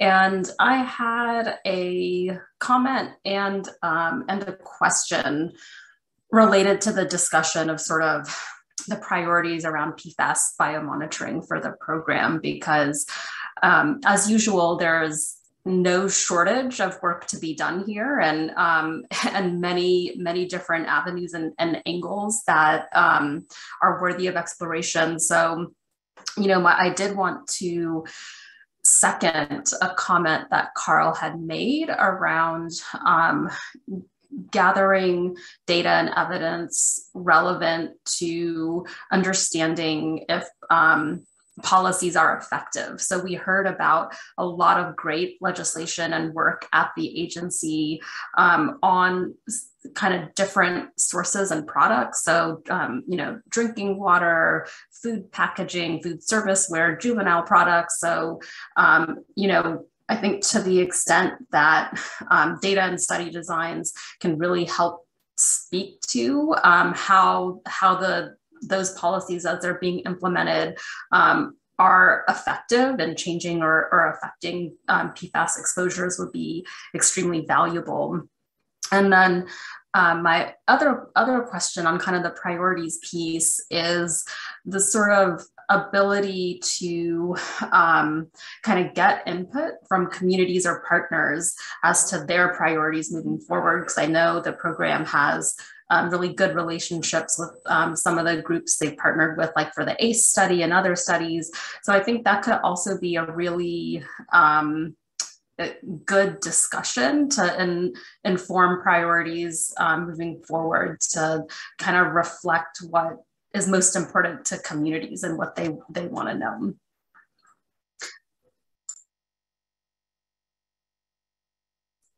Thank you, Veena. I kind of want to echo something that you just said, it was sort of with illustration from my own work. I think this has come up in our past discussions too, and I think maybe we have echoed each other's points on this, but as people who I think both of us work with sort of finding evidence for and against various policy interventions, and that in my work on it, what has proved the most challenging is finding data from which that you can use to establish time trends.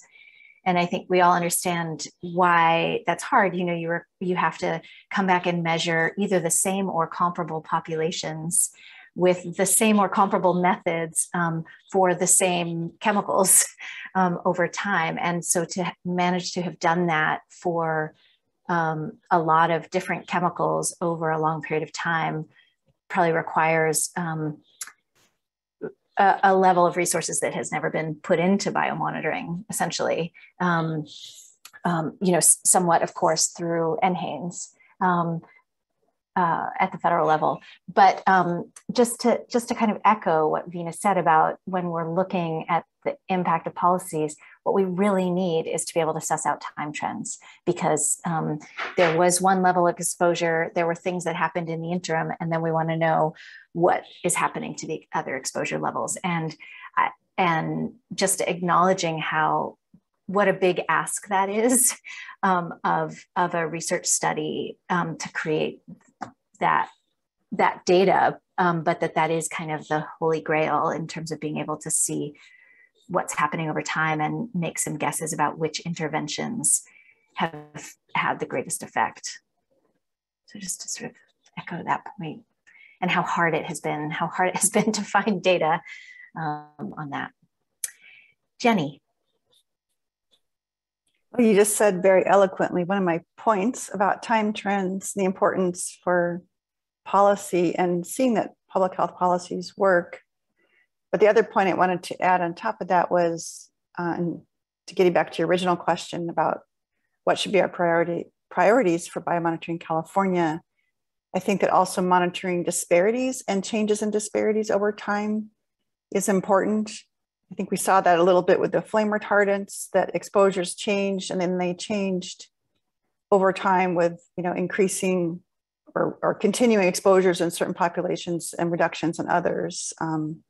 So I just wanted to add that as a priority, I think, for the program. Great. Tom. So this is sort of a comment and a question, and it follows the trend. I mean, this is one of the hard things to do when you're just looking at tissue levels or biomonitored levels, is to really understand what's going on. And I mean, we brought this up many times about multiple pathways. So in making this comment, I have to, first reveal my conflict or bias or whatever. Matt McLeod was a postdoc with me about 20 years ago for 2 years. So I've collaborated with him a lot. But I raised that, so I was impressed to see that you're working with his group in Stockholm. I mean, there are other groups who are as good, but I think they're outstanding. And the reason they're useful for trying to piece this together is the map is a modeler who sees models not for prediction, but for understanding.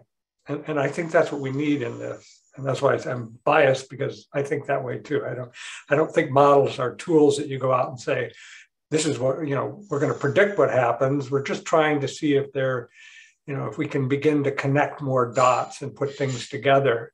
And so my question is, I hope that there's some continuing collaboration either with Matt McLeod or other people who do that kind of cumulative exposure, multiple pathway exposure, linked to pharmacokinetics to try and see if we can make sense of what's happening in the relationship.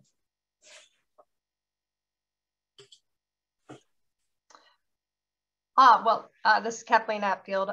I'll respond to that in that we're just in the beginning stages of that collaboration. So okay. It will be continuing, and it actually had started a couple years ago, but he had a delay. So the upside of that being that now we have CARE2 data that he can work with as well.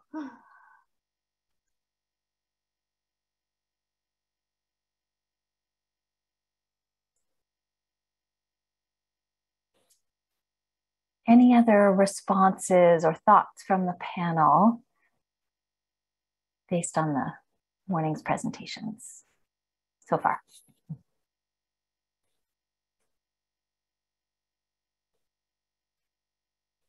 Ulrika.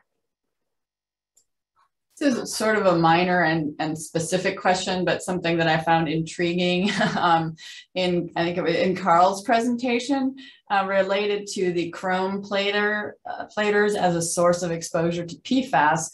And I noticed on the map that the location of the chrome platers was only suspected. And I was wondering if you could say more about that, because obviously knowing where these exposures are coming from is really important. And if there's not information about where chrome plating is happening, that's a potentially important source of information that there may be a lack, maybe lacking actually. Yeah, thanks for the question. I'm not sure the Air Board's specificity on that. I do know, having worked with chrome platers for many years, is that we know where, I know the Air Board knows where most of them are. Part of the big question is, what are they using? Because there's a variety of different baths that they use in processes, and they purchase these chemicals based on a spec and a function, not on content. And so oftentimes the platers themselves don't know what are in those chemicals. And even some of the companies that provide them may not know, depending on their supply chain. So it's complicated, but I think Air Board does know where all the chrome platers are. But I think the bigger issue is the chrome platers may themselves not know what's in the materials that they use. Thank you. That's a huge issue for sure. Yeah, I was just going to say, like, another illustration of the problem that has plagued the use of chemicals in products and materials since they were invented, at least in our system of governance. We're just about to move on to our next presentation, but I just want to check for any final comments. Yes, please, Jose. Just one final, just more of a methods comment. Given the vast distribution of PFAS, how much thought or concern was there, or what are the methods during the sample collection, sample storage during aliquoting and things like those, to reduce some of the PFAS exposures that may be coming, say, from cryobiols or other storage media which you have? Well, our lab, I think June Sue is on, could address that better than I, but we do run blanks for everything, field and and lab blanks. Jin Soo, do you want to weigh in on this? Yeah, sure. Thanks for the question. Not only the carrying the to collect the field blank, but also it was a while ago before we decided to use the test to collect the blood. We tested them. We purchased and tested them for PFAS background. And we are confirmed it has a background free for PFAS compound. Then we decide to purchase bulk and send them out for the field collection. That's what happened. So not only covered by method blank, field blank, but also we already tested it out, tested thoroughly before we choose that brand. That's what we always do for biomonitoring program. Hope I answered to your question, Jose. Yeah, and just out of curiosity, so did you find a wide range of PFAS concentrations just in the Vacutainer tubes? Or, I mean, I'm not picking on the brand, but on the blood collection tubes? No, we didn't. Yeah, we didn't. We tested, I believe, a couple of a brand, but we didn't. Also, we stopped using the red top tube in order to the easier implement. For field the step, we choose using the serum separation tube. But we didn't find much background for the tested tube with that brand we tested. Yeah. And then was this measured in plasma or in serum for PFAS? And then the next question is, were there samples ever stored in other cryovials? And did you get a chance to look at PFAS in some of those cryotubes, for instance? Yeah, go ahead, Sarah. I just wanted to suggest that you hold this for the later discussion, because we really do need to move on to stay on our scheduled time slot. And we have a whole hour later to talk about these issues. Jose, will you just make a note so you don't forget? Wonderful. Will do. Okay. Thank you. Thank you. Thanks very much. And thank you to the staff who updated us this morning. We're going to move on, and I want to introduce Anna Kärrman. She's Deputy Head of the School of Science and Technology and Associate Professor of Environmental Chemistry at Örebro University in Sweden. Her main research agenda is to unravel the drivers of toxicity by seeking relevant and sensitive methods, including applying non-targeted methodologies to identify and quantify organic pollutants.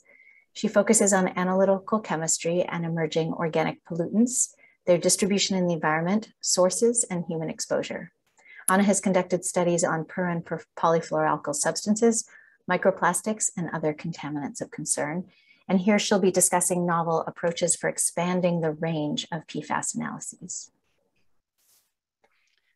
Thank you very much, Meg, for the introduction. Can you hear me okay? Yep, perfect. Thank you. Well, good morning and good evening, I could say at the same time. I'm going to share my slides here. So I'm currently in Sweden in Örebro, and I will talk to you about measuring PFAS. Let's see if I can get it in the right mode. That's good. Okay, perfect. Excellent. Thank you very much. Thank you for inviting me to talk about measuring PFAS. And I would like to start with a short disclosure that I have no conflict of interest to disclose.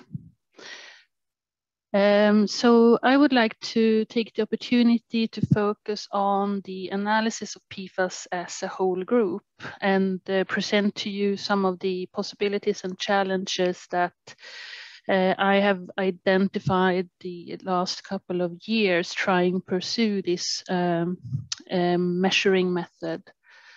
And more specifically, I would like to present some of the experiences using combustion ion chromatography analysis. I will present a few studies on environmental and human matrices using this CIC method and compare it to target PFAS screening. And also we have done a little bit of quality control using this method. And finally, I will present some of the conclusions from my work. So in the sake of discussing PFAS as a group, I would like to focus on fluorine in my introduction. So the most common form of fluorine found in nature is fluoride. So here it exists as different mineral salts in quite high abundances in some environmental compartments. There are only a few examples of natural occurring organofluorine.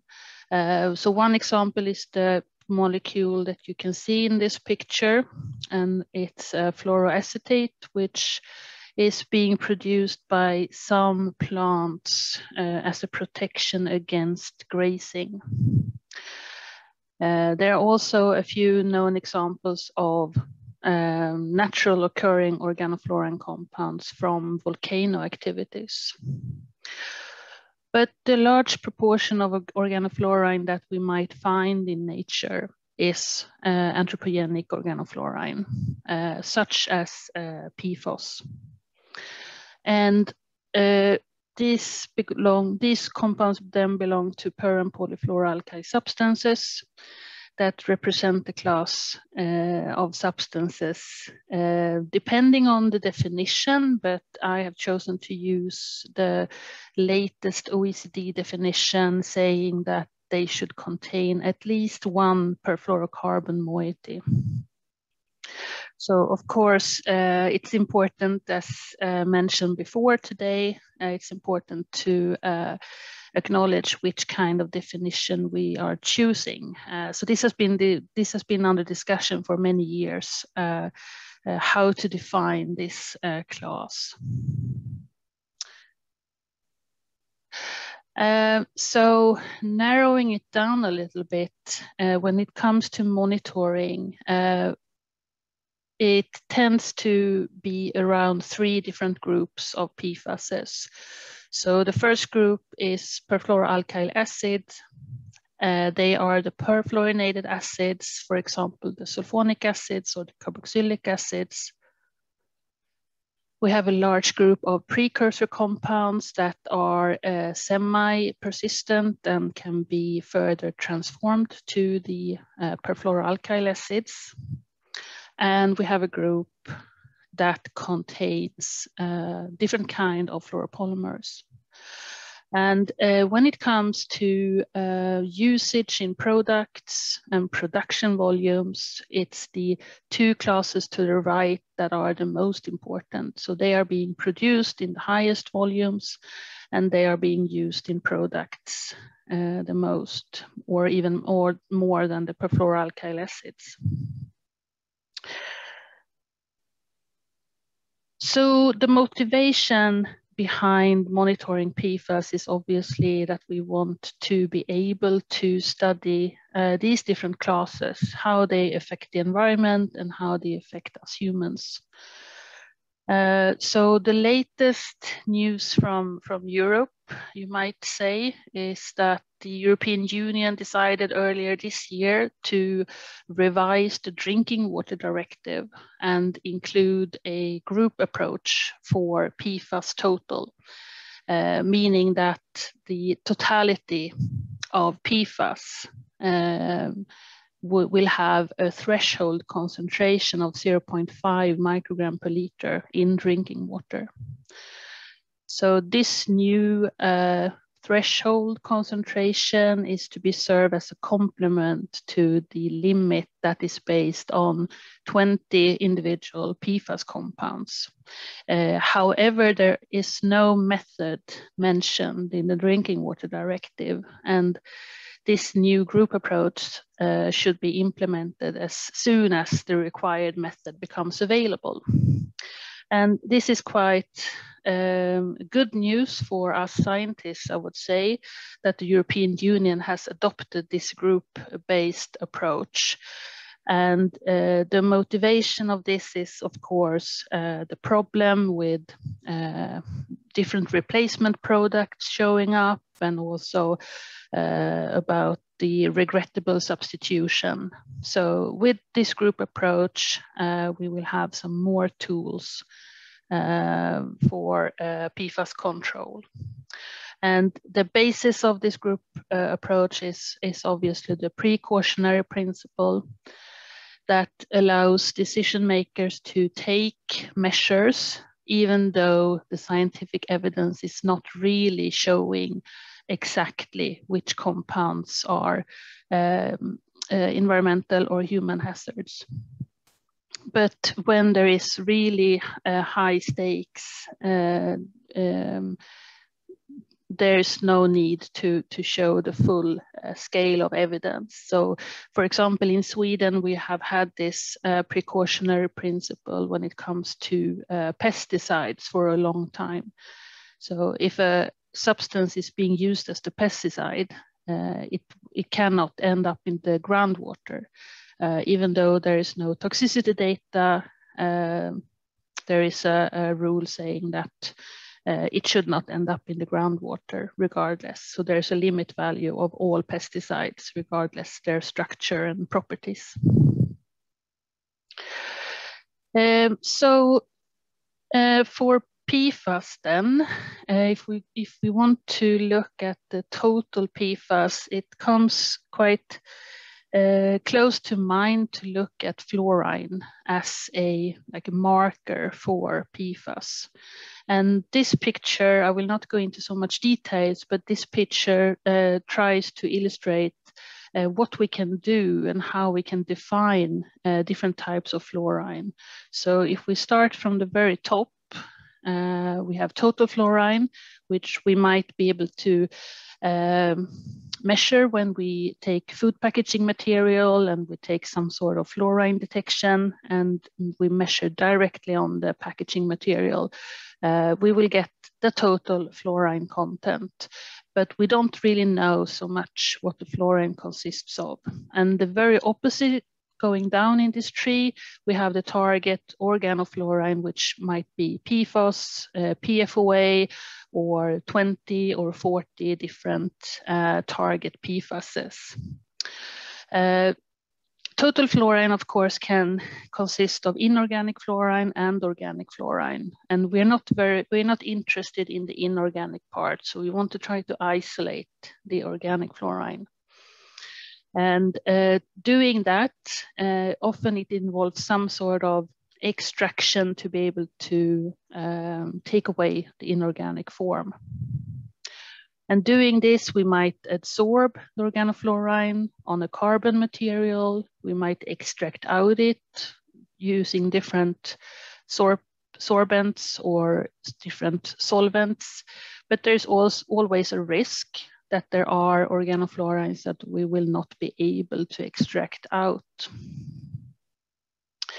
And of course, going from the top to the bottom in this fluorine tree, we gain increasing specificity of PFAS, meaning that we will be more certain that we are actually looking at the CF2 chemicals that we want to target. So there are a number of different possibilities to be able to assess the total PFAS. If we want to directly measure PFAS total, that will be very, very challenging to do. So in the literature today, you can find two other assessments that are more commonly used. So we have the extractable or the adsorbable organofluorine that I mentioned before, which means that a suitable extraction method is chosen for the sample matrix in question, together with some fluorine-specific detection, or total fluorine, where we use direct measurement of fluorine with some sort of detection that is specific for fluorine. And there's a number of methods that are being described. So a number of fluorine-specific methods are available. The combustion ion chromatography, CIC, the particle-induced gamma ray emission, the PG spectroscopy. We have inductively coupled plasma spectrometry, ICP-MS, and continuum source graphite furnace molecular absorption spectroscopy. So I will not go into any of these details. And at the very bottom, quite interesting, we can find actually specific methods for perfluorinated substances. So that is exactly that I said was very challenging. So how can we be very specific on CF2 parts of a molecule? So we do have methods that can be specific, but unfortunately, the detection limits are a bit too high to be useful in all applications. But in a few applications, there's definitely good methods for perfluorinated substances. So what are the challenges? So at the moment, I would say that one challenge is that the high standardization requirements might prevent data from coming out on PFAS as a group. And this is data that it could be very useful at the moment to do initial hazard assessment of the whole group of PFAS. Another challenge is that there is a huge demand for low quantification levels. So at the same time as there is a requirement to measure PFAS as a group, at the same time there's also a high demand for very, very low quantification levels of the target PFAS. So one example is that the European Food Safety Authority, EFSA, reduced the tolerable weekly intake with 3 orders of magnitude from only 2008 to 2020. So currently there is a TWI of 4.4 nanogram per kilogram body weight per week for the sum of PFOS, PFOA, PFHXS and PFNA. And member state has reacted to this. So in Sweden, where I live, we have not really revised any of our limit values yet, but our neighbor Denmark recently launched a new limit value for the sum of the 4 PFAS in drinking water to 0.002 microgram per liter. So there's definitely a demand for very sensitive analytical methods. Another challenge is, of course, to obtain this PFAS total measurements and to remove the inorganic fluoride before using any fluorine-specific detection method, which is very important, especially for some matrices. Another question that is heavily debated is if we really want to target all organofluorines. So, for example, there are pesticides and pharmaceuticals that are low fluorinated compounds that might not be all too relevant when it comes to human health or even environmental health. So in Europe at the moment, there's a large discussion about this trifluoroacetic acid, which is a transformation product from many different chemicals. And it's occurring in very, very high concentrations in our natural waters.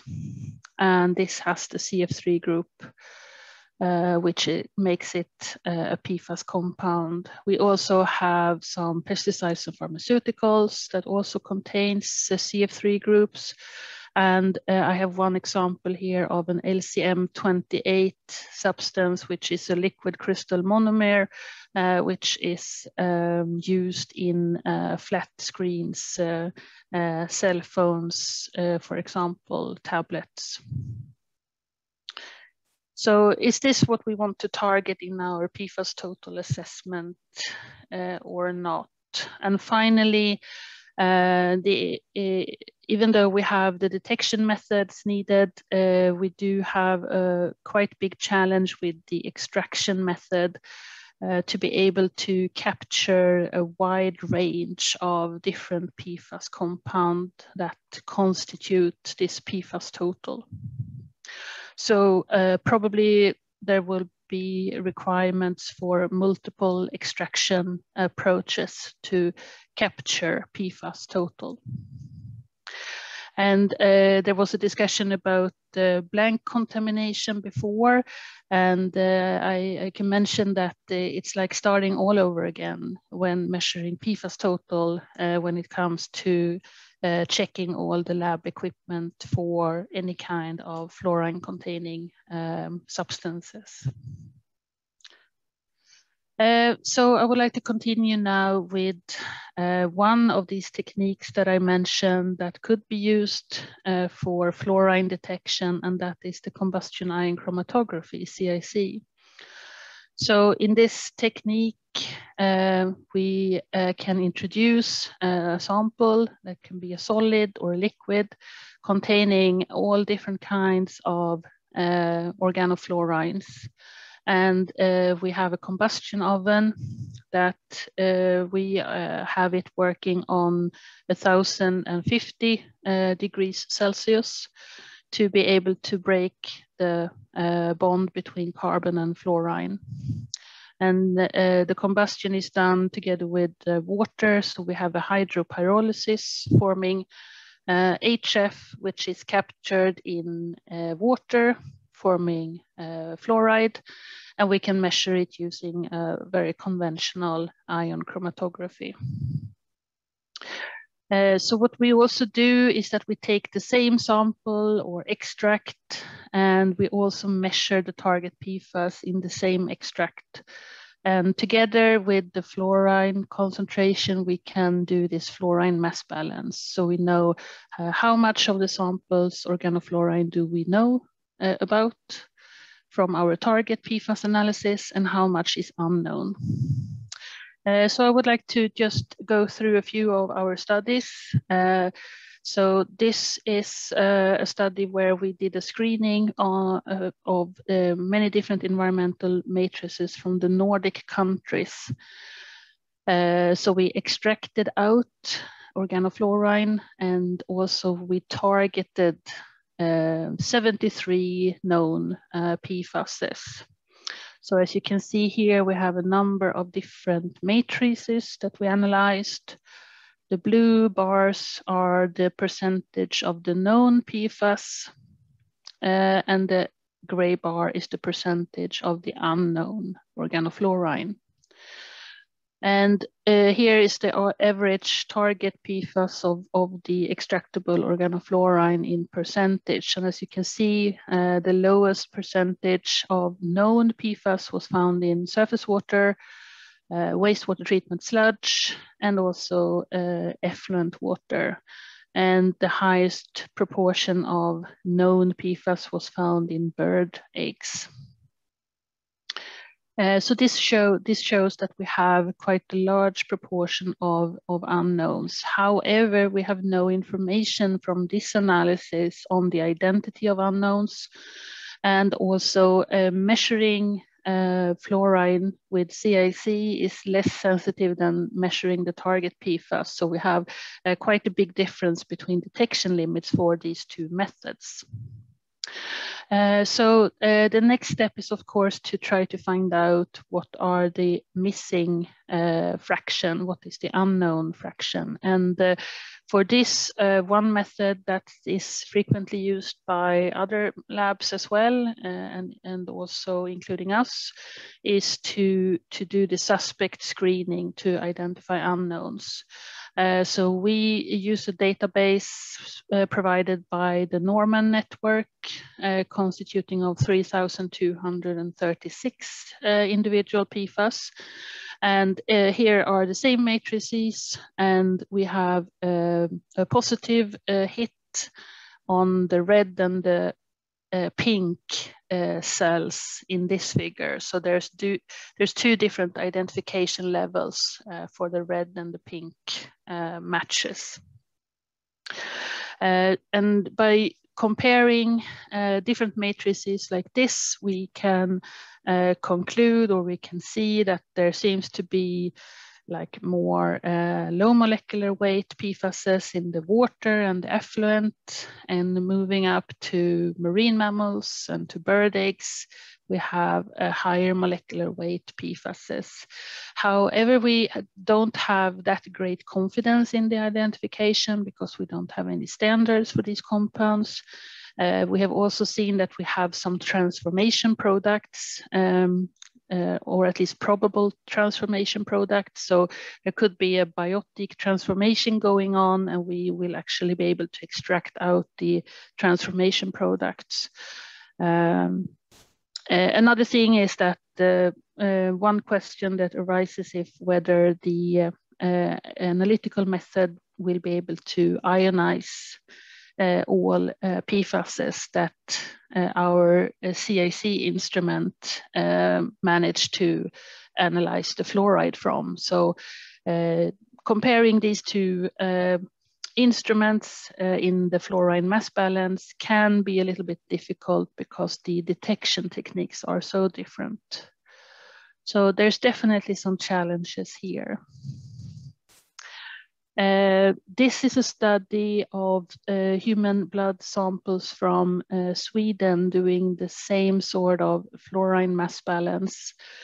So this is Swedish whole blood from males and females of different age groups. And you can see in this figure the unexplained organofluorine, or the unidentified organofluorine, as the black portion of the bars.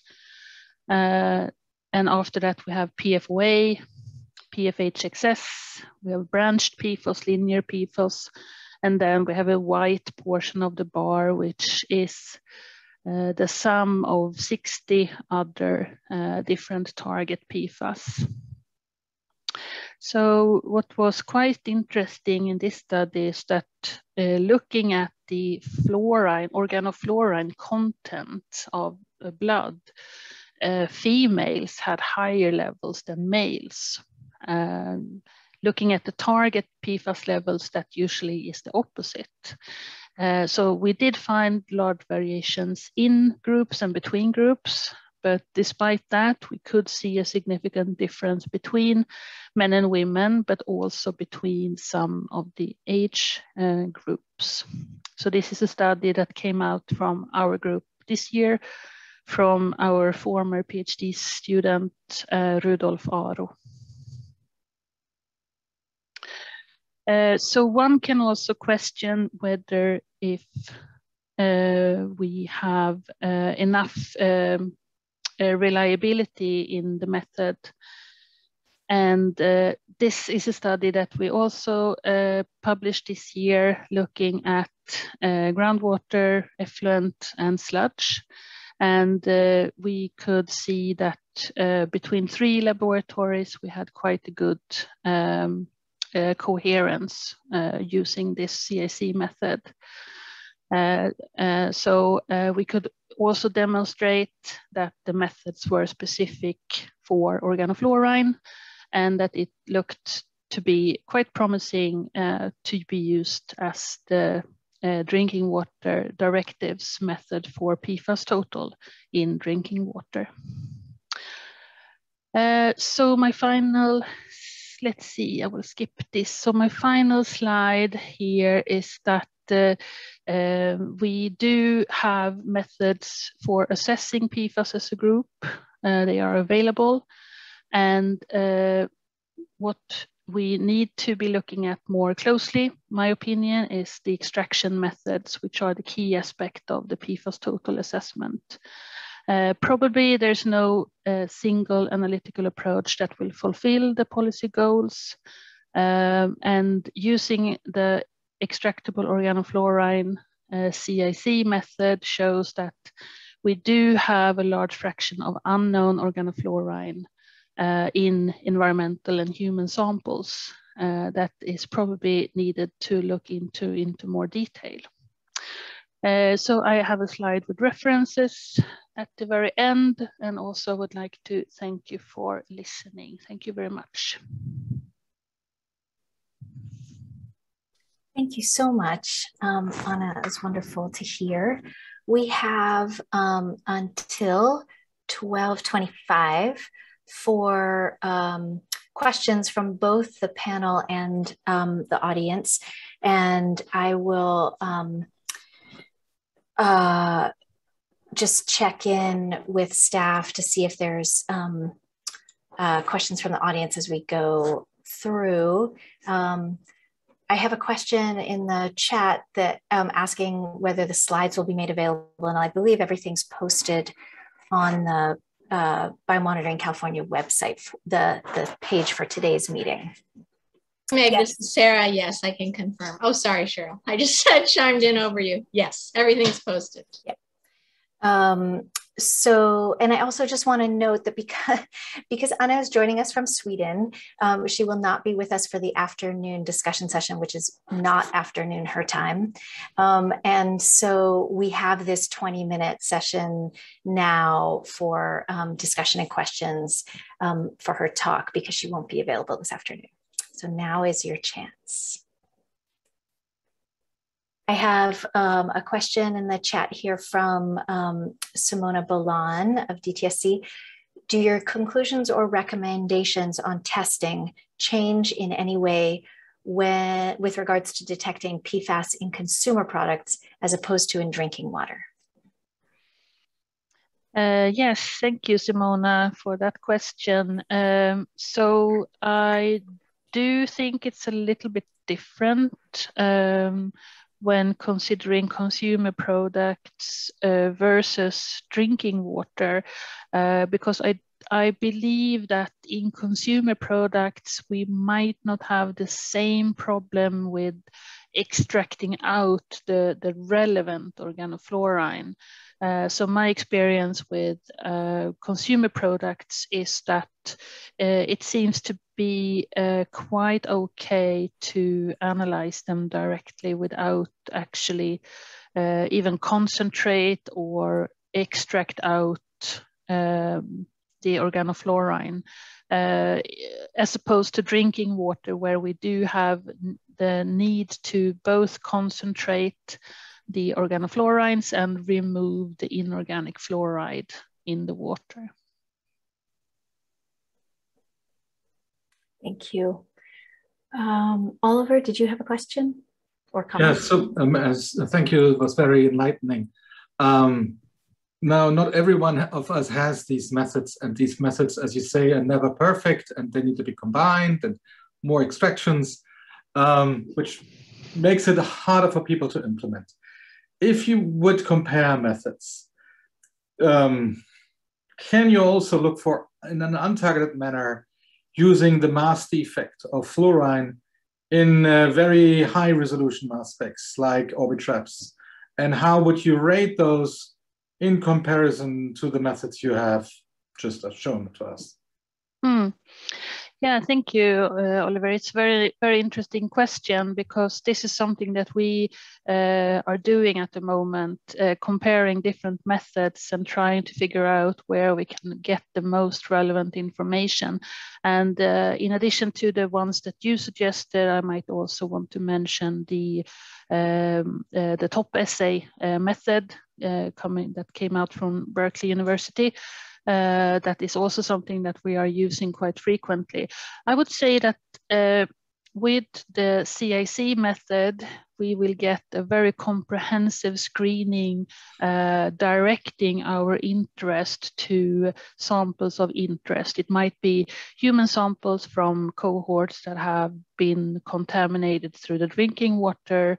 We can easily detect that with our CIC.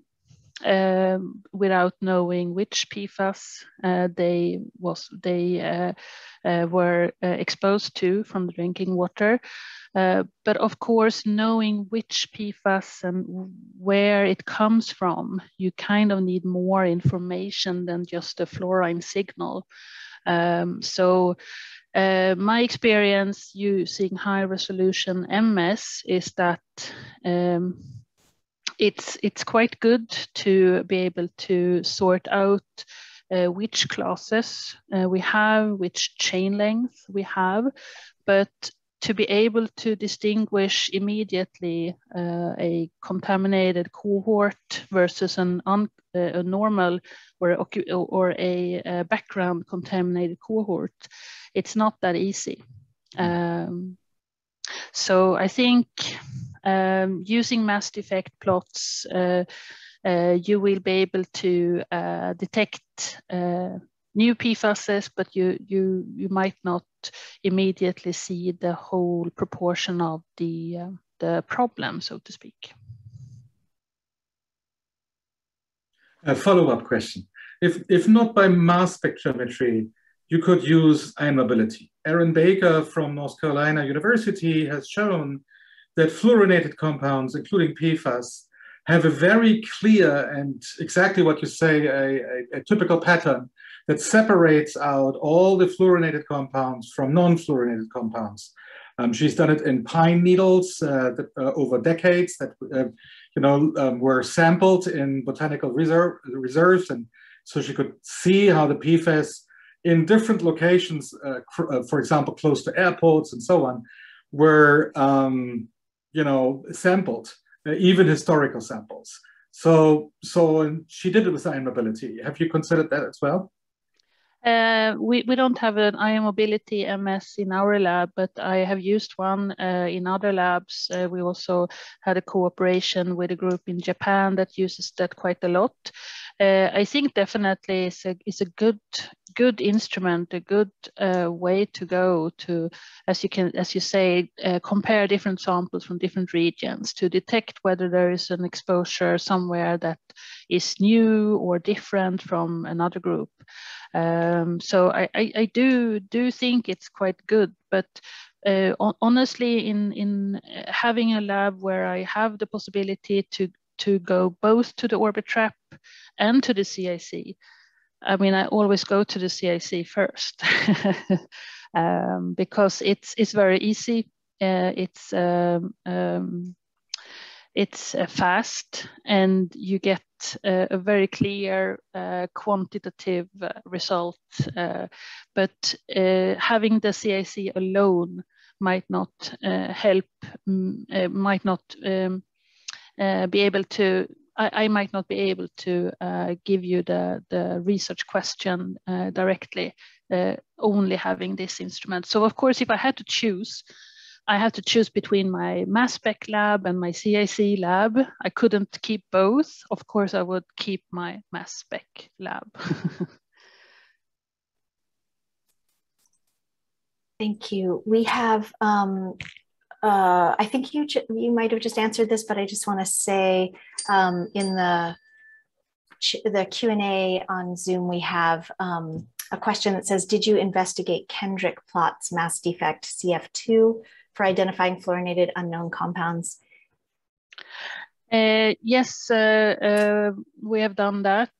Also, I would say that the CF2, from my experience, is not the best mass defect plot to make to be able to detect fluorine-containing compounds. But often it's quite good to include some oxygen-containing fragments as well. But yes, we have done that in our process of the non-target screening, even though we usually use suspect screening nowadays because of the good libraries that are available. And another question in the Q&A is, have you looked into the use of XRF and LIBS, laser-induced breakdown spectroscopy, for total fluorine testing? And if so, how do they compare with CIC and PIGE? Yeah, no, unfortunately, I don't have any comparison with those two methods, how they compare with the CIC. I've been involved in some studies comparing the CIC and the PIGE, and I'm suspecting that Simona knows about those already. But for the XRF and the LIBS, I don't have any experience of those, no. Thank you. We have just 5 or 7 minutes remaining. And I want to check in with staff if there are any questions from the audience or attendees that we're not seeing in the Q&A that you're getting by email or with a raised hand.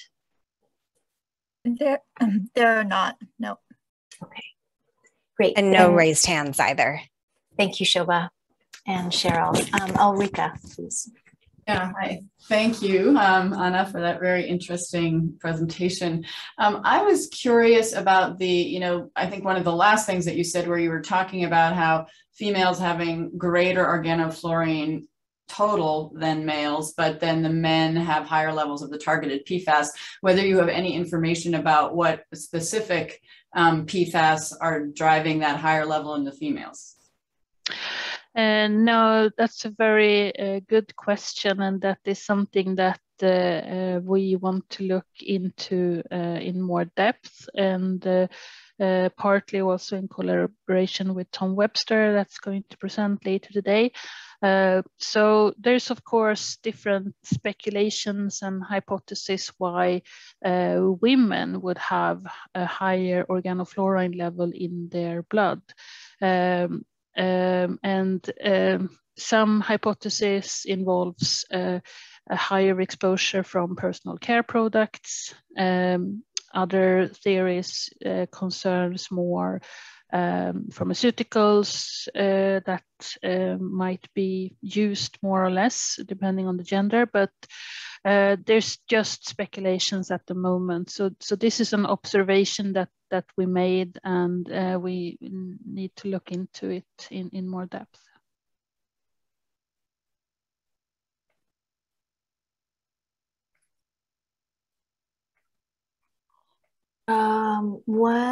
Let's see, there's 2 questions. We have just 5 minutes, but hopefully I think these are relatively short from the Q&A. Sophia Schreckenbach asks, could you expand a bit on what mass defect plots you prefer to use for PFAS as opposed to CF2? Thank you. So that I think will be very quick from my point of view. I